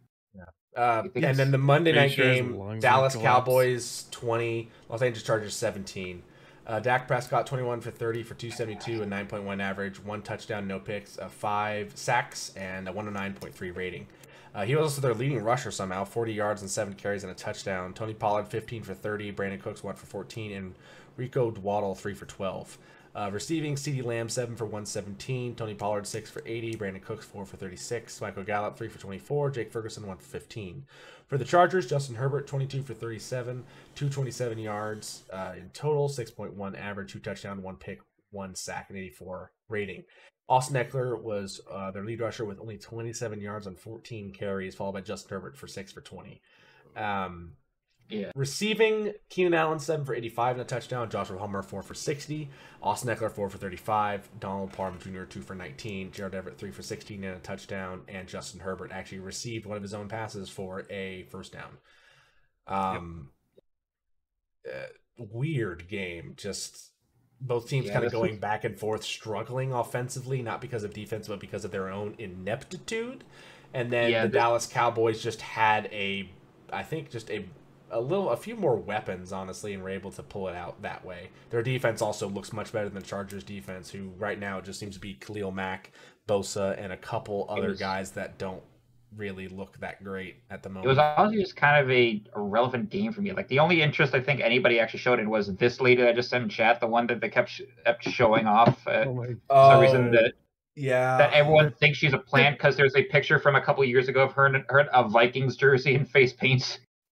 Just because she likes the Vikings and oh my god. No, the story was I like you're watching Monday night game, and all of a sudden they pan to this one lady who's like super into the game. She's got her glasses on and just is like this. Eventually takes her glasses off and is like, "What's going on?" They get a touchdown. She's hands up in the air, like just elation, and then they lose, and she's depressed again. And like, who is this? Like, they're showing this fan multiple times. Like, who is this? Culting her multiple times. People are like, it's got to be a plant. I don't know who she is. They eventually find another picture of someone that looks like her. It apparently is her wearing a Vikings jersey and Vikings face paint. Oh, she's got to be a plant. Turns out her son then plays for the Vikings, like a youth football team called the Vikings, and she actually was supporting him because in the background of the picture, it's an empty stadium. There's like 40 people there max. They players look a little smaller. It makes sense. Okay. And then she gets on the Pat McAfee show, and people are saying, "Oh, it's totally a plant." Now that she's in the same jersey, she has a bunch of helmets behind her. There's got to be a way it's a plant. That people look into it further, and it's this conspiracy theory that makes you want to put tinfoil on your head. It's so weird. Like, why would you going this far into thinking if it's a plant or not? It's the Chargers. I wouldn't put them past them to do a plant. I don't care if it is a plant or not. It was a funny thing to see this lady go crazy and watch the elation and sadness of football happen before her in real time. Honestly, knowing that now, I chalk up this conspiracy theory to the same people that watch InfoWars that actually believe putting chemicals in the water turns frogs gay. God damn it, K-Duff. But what I'm about to say is, why go after her? Go after ESPN. Just be go after the Chargers.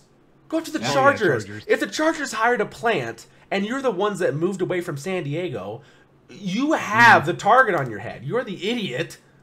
You can't get fans. If you can't get fans in LA, you shouldn't be there. Holy there was fuck. something else that I was actually seeing that, like, after the game, there was like a bunch of Chargers fans getting in a fight. They were saying that there were plants in the guys that were instigating the fights that were all Chargers fans. I mean, we all know for a fact a real that Chargers fan in LA. When the Chargers left San Diego, actually not even before that, when Phillip Rivers left the Chargers, he took half the fan base, his immediate family, because there's like 37 Riverses in that family, and that's half of the fucking fan base of the Chargers. Yeah.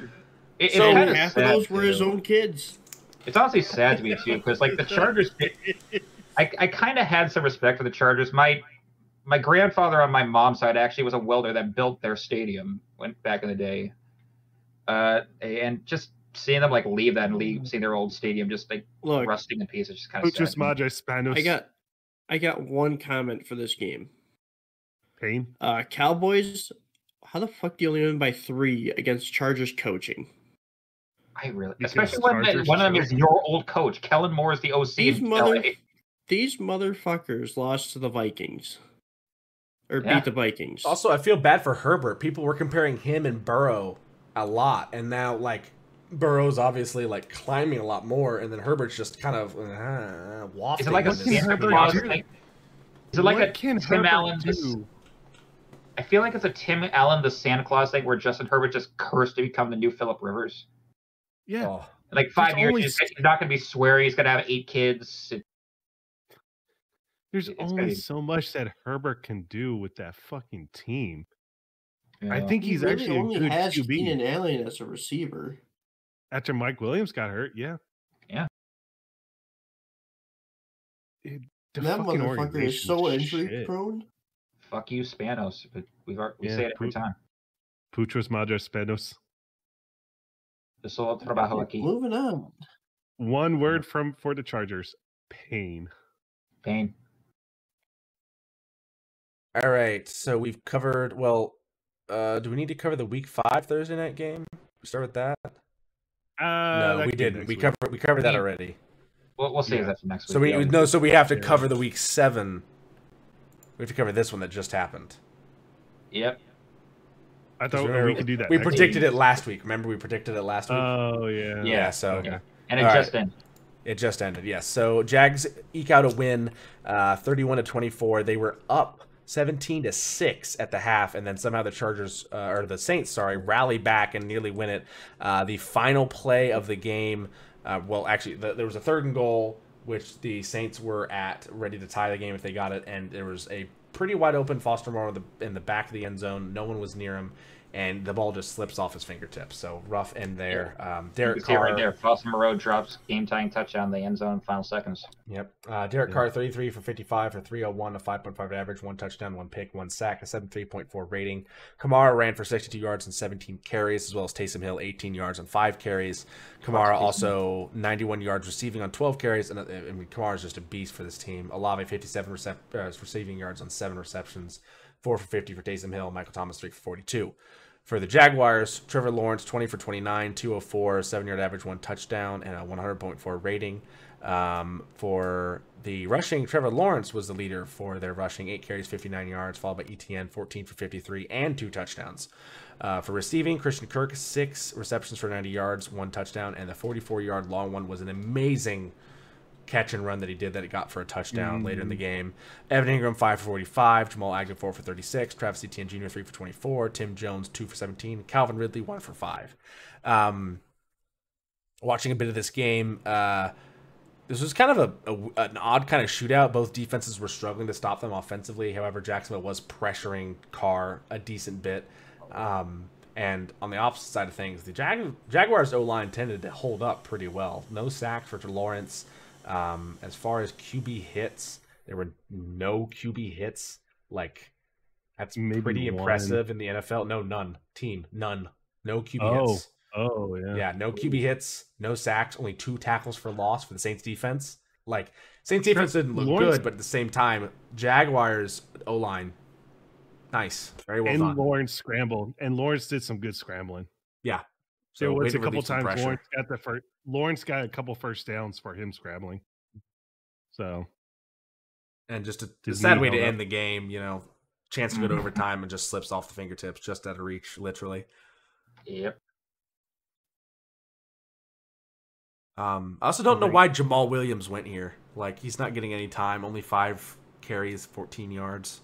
I don't get it. I mean, like if they signed him knowing that Kamara's suspension is going to last longer, I would understand that. But he's already back in his role as RB1, so he's starting to look redundant. Yeah. Especially when you have Taysom Hill and Derek Carr running ahead of him. I mean, Jamal Williams, like, looking on another team that would need a running back, like, could you imagine Jamal Williams on the Bills? Could you imagine Jamal Williams maybe on, like, the Panthers? Jamal Williams probably coming back to the Packers? Or the Vikings? Don't ever say that again. Don't ever say that again. So, Jamal Williams for the Patriots? I like that. Yeah. I mean, Ramondre Stevenson isn't bad. He definitely was splitting minutes with him, though. Someone that is bad, though, Ezekiel Elliott. Get rid of him. Got you a touchdown. He got me a touchdown, but that's the most he's really done for me all year so far. Yeah. What was Mamba about to say? I thought you were about to say something, Mamba. Me? No. Yeah. I wasn't about to say anything. This man's half asleep over there. Yeah, we need to end this. Mamba's EP. Mamba very EP. Yeah, it's almost 12:30 on my end. He's not Erpy. All right, let's go ahead and get into some of our other aspects of this podcast. I guess we'll start. Raiders by 7. We're not going there yet. We're not going there yet. All right, we're starting with the Tank Bowl. Fuck me trying to pick this week. God damn it. Yeah, put the Bears back where they belong. Put the Bears back where they belong. We didn't even get a dance out of you for this. What the fuck, man? No, you're really falling out, man. Actually, this week put the Eagles that bad. Sucked in games. Can we just put the yeah, NFL? Go ahead, do it. I'm so pissed. Boom, that's bad. I'm pissed. They're not that bad. You know you're not that. 5-1, man. Relax. Be humble for 1 week. But Carolina's staying at worst. Yeah. Look, they do look like shit. I had to put Bears at stinky right now because without Justin Fields, with him getting hurt and just how they lost to the Vikings, they just look like shit. And Baggett does not look like an upgrade at all. Yeah. And then God damn, it's either Giants or Denver at cringe. Oh my god. The Denver lost horribly. The Giants lost admirably, in a way. Keep in mind, the Patriots are also still in the running here. Oh my god. Yeah, Denver at cringe, and then York at batter. And we're leaving the Patriots at bad? Right now, they're about to... Yeah, Giants and the Patriots about the same. I guess leave it at that, because... I'm still surprised you don't have the Vikings in here, even though they're like 2 and 4. I mean, look at the other teams that are on here, man. Yeah, almost like, all these teams are 1-5, except the Broncos. I think they have the Vikings actually do have an offense. Like that was actually Kirk Cousins' law. Like Vikings lost when Kirk Cousins did meh. Their offense is literally just Justin Jefferson, and now he's hurt. Yeah, and the Patriots are just shit, with just everybody healthy except for their defense. Yeah, no one feels bad except me. And that was Madison's aneurysm bowl. I don't know. This oh my god. Wait, do I have a sound? We'll let him rest. Meanwhile, I thought I would laugh, but god damn it. Let's do something to take your mind off of it. Let's go ahead and go to the crossover grid real quick. All right. One playoff rush touchdown. Reggie Bush. Oh, Bush. Yep. One playoff sack defense. Davenport. Marcus Davenport. No. Oh. I don't think he was there when they were in the playoffs. Oh, Vilma probably. Yep. There you go. Non-QB passing touchdown. Can we say Taysom Hill? Josh Allen. Yeah, we could say Taysom Hill for the Saints non-QB passing. Oh yeah, there's two Josh. There's three. 28. He was never in the. That 2018 to 2022. No. That 2019 Josh Allen, not 2018. Oh my god! Non-QB passing touchdown for Saints. Can we put Taysom Hill? Yeah, you want to put Taysom Hill for the Saints? Hey! Who's a non-QB passing touchdown for the fucking Jaguars? Yeah.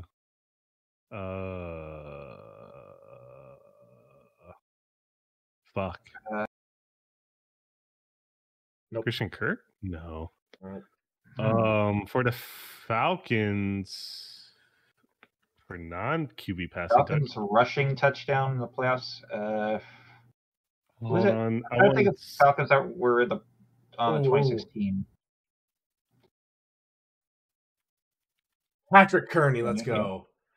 Non-QB passing. Can we put Julio Jones for the Falcons? I don't think he ever threw. I'm thinking Mohamed Sanu. He's been with them 11 years. Nope. Okay, well. Playoff rush touchdown.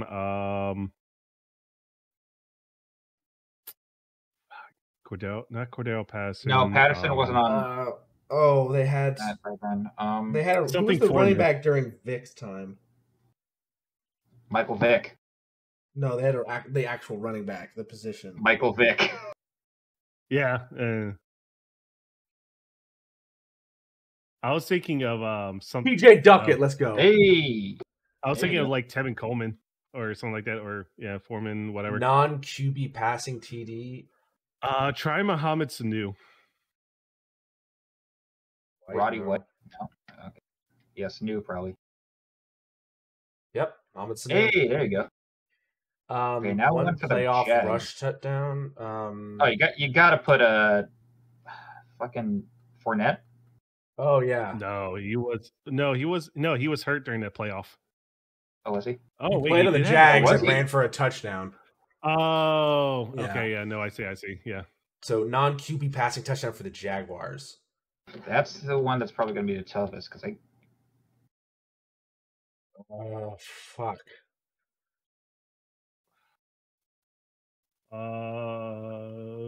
I'm checking if Maurice Jones-Drew ever threw. Yeah, same. He did. Oh, wow. I just did. There we go.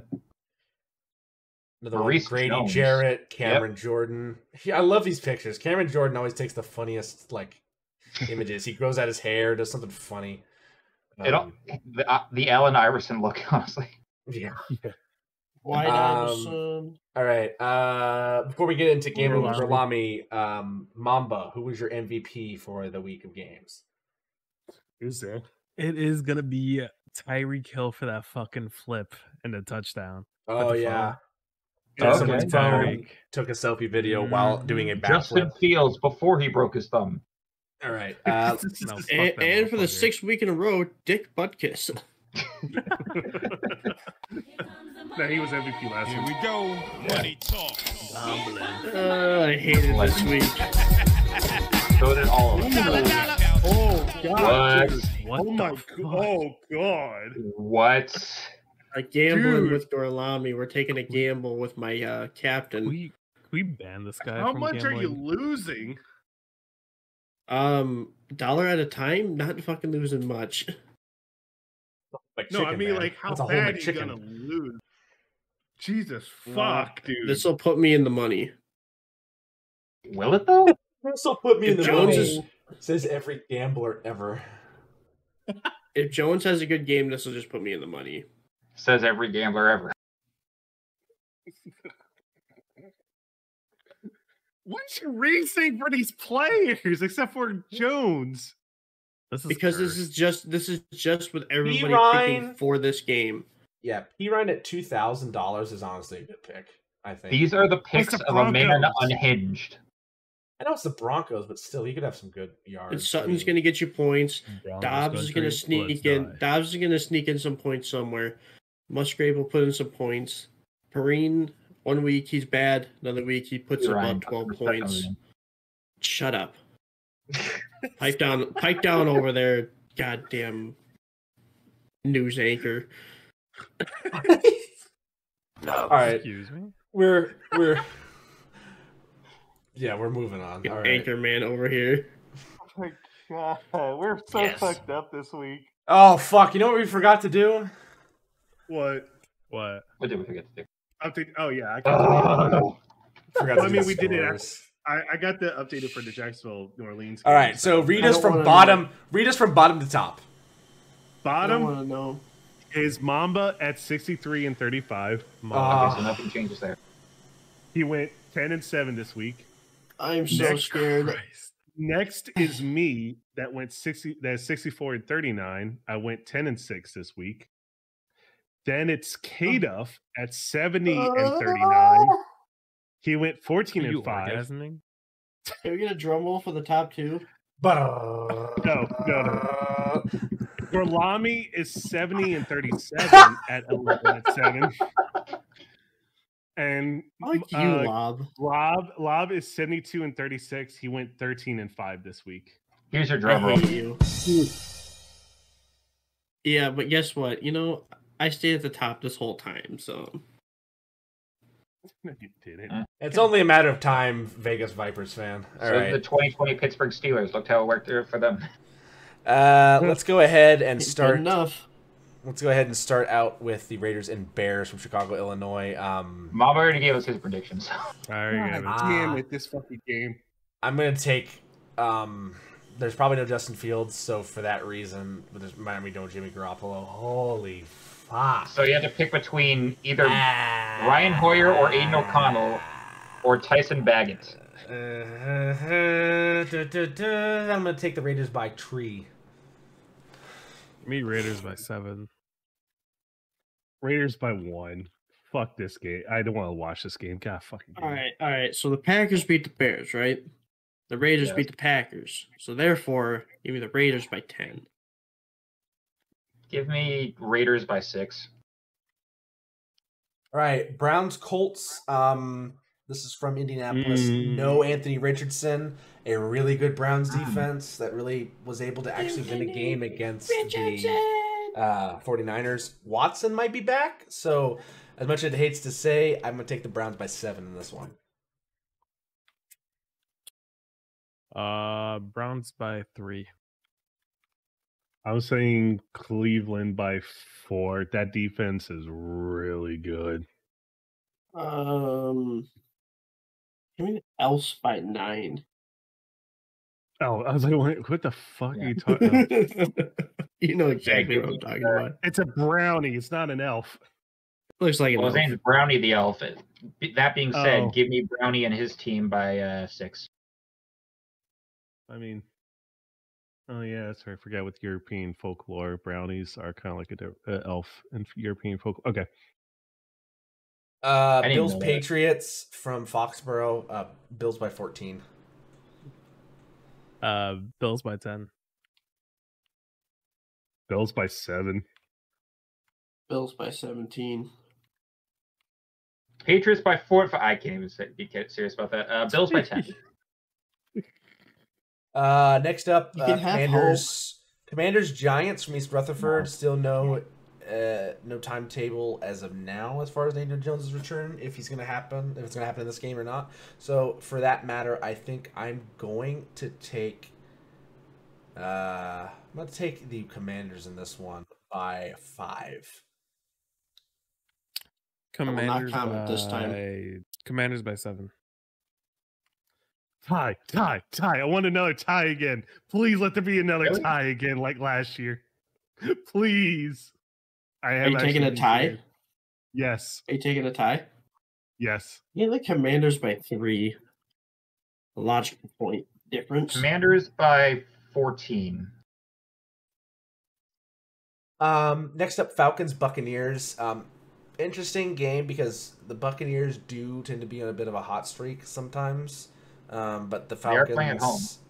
Yeah, and the Falcons look good, but like Riddler does not. So it's a tough pick here, but I'm gonna go with my gut, and my gut says the Falcons because they'll be able to run on the Buccaneers. So give me the Falcons in this one by 3. Yo, Baker Matty lost, and he's gonna come back and pounce those Falcons. Also, I do not pick the Falcons because every time I pick the Falcons, I lose. So I'm gonna go Buccaneers by this week 7.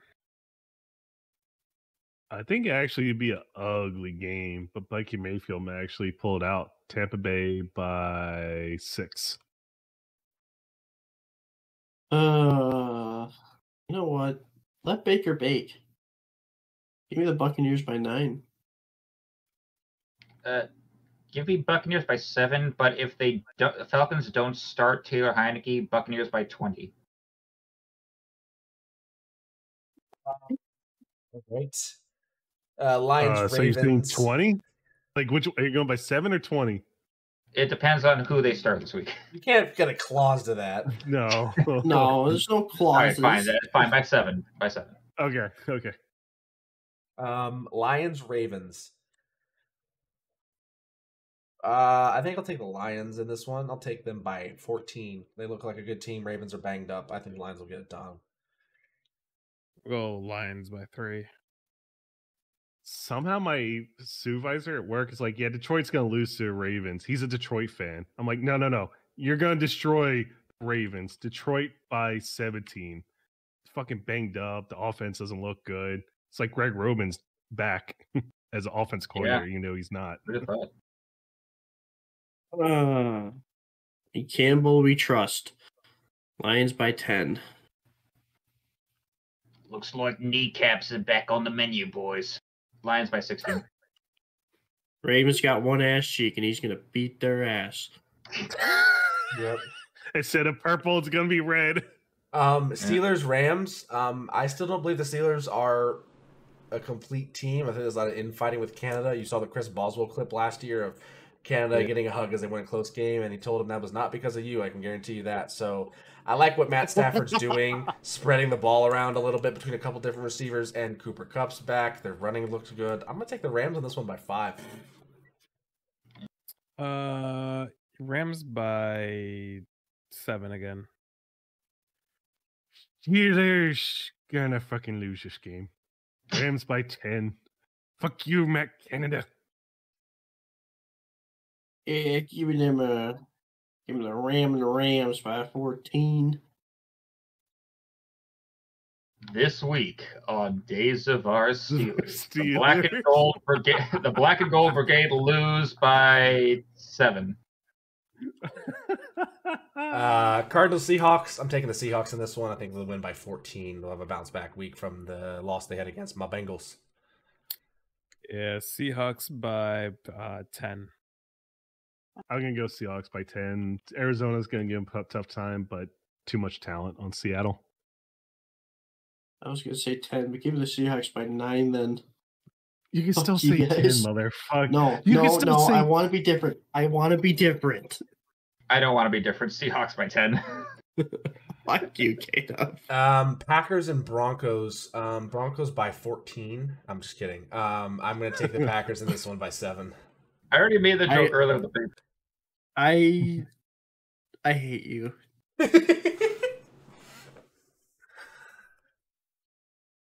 Mamba. Yeah. Oh, sorry. I hate doing this, but I want to have to do it. Packers by 3. Who's gonna fuck up less? Green Bay is gonna fuck up one less time, so Green Bay by 2.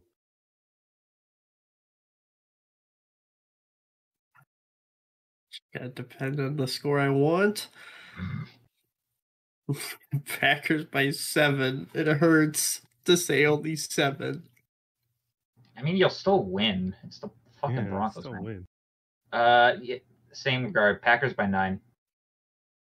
I don't want to make a I'll- bet on this I'll though, have because if slightly they do more lose, faith in I them than you. probably will just You already made a stop bet. watching football. You made I a know, bet. but I'll just stop watching. I'll stop watching football for the rest of the fucking year. All right, No, you're not. Chargers, No, you're not. Chiefs. I'm gonna take the Chiefs in this one by 14. I'm gonna go Chiefs by 3. Kansas City by 10. Give me them Chiefs by 7. Give me the Kansas City Swifties by 12. Sunday night game should be really good. Dolphins Eagles from Philadelphia. It's gonna be a shootout, I think. Dolphins defense is not that good, and the Eagles defense is struggling from injuries. Is it too early to call us a possible Super Bowl matchup? No. Yeah. No. These Yeah. teams definitely look really strong so far. You never Replace know what can Eagles happen with as the far as Niners. injuries. Replace Eagles with Niners, and you got a Super I mean, Bowl you matchup. could swap any of these teams out for a strong team. You could either say Eagles, Niners, Yeah. maybe even stretch it and say Lions. For Dolphins, you could easily say Dolphins. Dolphins, you could say Lions, that'd be Chiefs. interesting. You could say Chiefs. Chiefs. Like, there's a lot of other teams that could turn it Bills. around. Bills. If the Bengals turn it around, they could even be that. Like, there's a lot of different options there. So, I mean, but yes, that this definitely could be a Super Bowl matchup compared to how the teams are looking so far. However, the greatest show on turf the Dolphins have right now is good.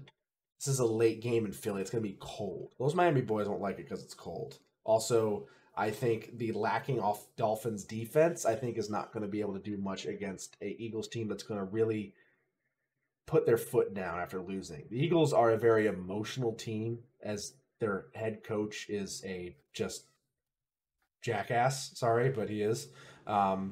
I think the Eagles are going to win this one by 3 in a close game. It's going to be a really good game. Going opposite. Dolphins by 3. The Philly secondary has to improve. I think Miami's gonna really butcher that defense, the secondary. I think Miami by 3. Wow.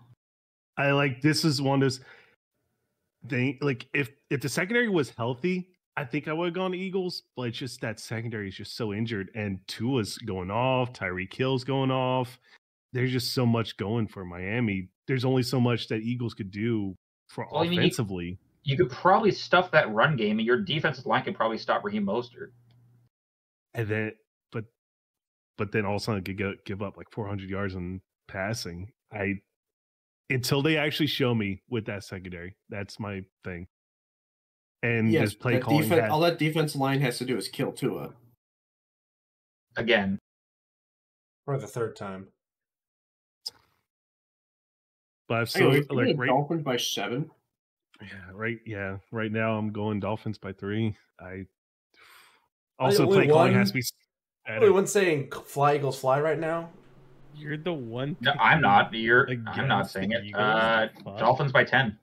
Wow, I'm the one picking the Eagles. Okay. I'm not gonna be like, oh, it's a blowout. Oh, it's gonna be close. It probably won't be. All right. Next one, 49ers Vikings Monday night. It's Kirk Cousins in a Monday night game. I'm taking the 49ers by 10. Injuries or no injuries, it's gonna happen. 49ers by 14. Yep. 49ers by 13. 49ers by 17. 49ers by 16.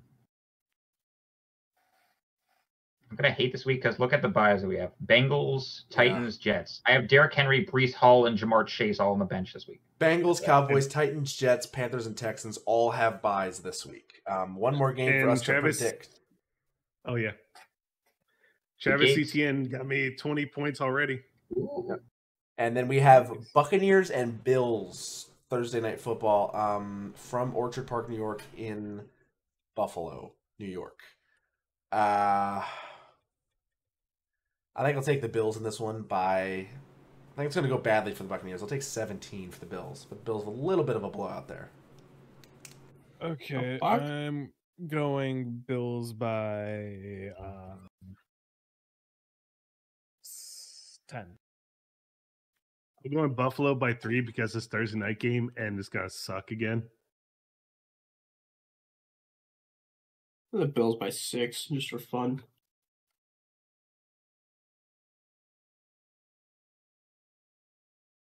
Enough? Oh, sorry, I was checking something. Give me Bills by 14. Alrighty. Does your shirt say poo? It's Foo Fighters. No, Foo Fighters. Oh, Foo Fighters. I thought your shirt just said poo. I'm like, well, that describes this week. No, it's not, well, yes, but no, this is from when they played Fenway in 2019. Much like the Patriots, they are the pretenders. You ain't much room to talk, Packers fan. Oh, I knew this coming into it. Fuck this week. Fuck this past week again. This was a rough week of football to watch for a lot of us. For many people, it was a really tough week for a lot of teams. Yeah, you were on a bye. The Monday night was hard for you. I was safe. So. I was safe for 1 week. You almost had the same records as the Vikings. That's the only reason why. Still better than Mamba's team. All right. I guess this is a good place to end it. So, for myself, for Masson, for Mamba, for Kadif, and for Gurlami, thank you for watching the Football Stooges. Enjoy football, even when it's tough. Because as Masson is showing you, bang his head to a table, it can be rough sometimes. But enjoy football. Have a great time as best you can. Enjoy the games coming up because we're basically at the halfway point of the season nearly. Week 8's just around the corner. And most importantly, as always, run the damn ball. Have a good night. You're 5-1. Suck it up.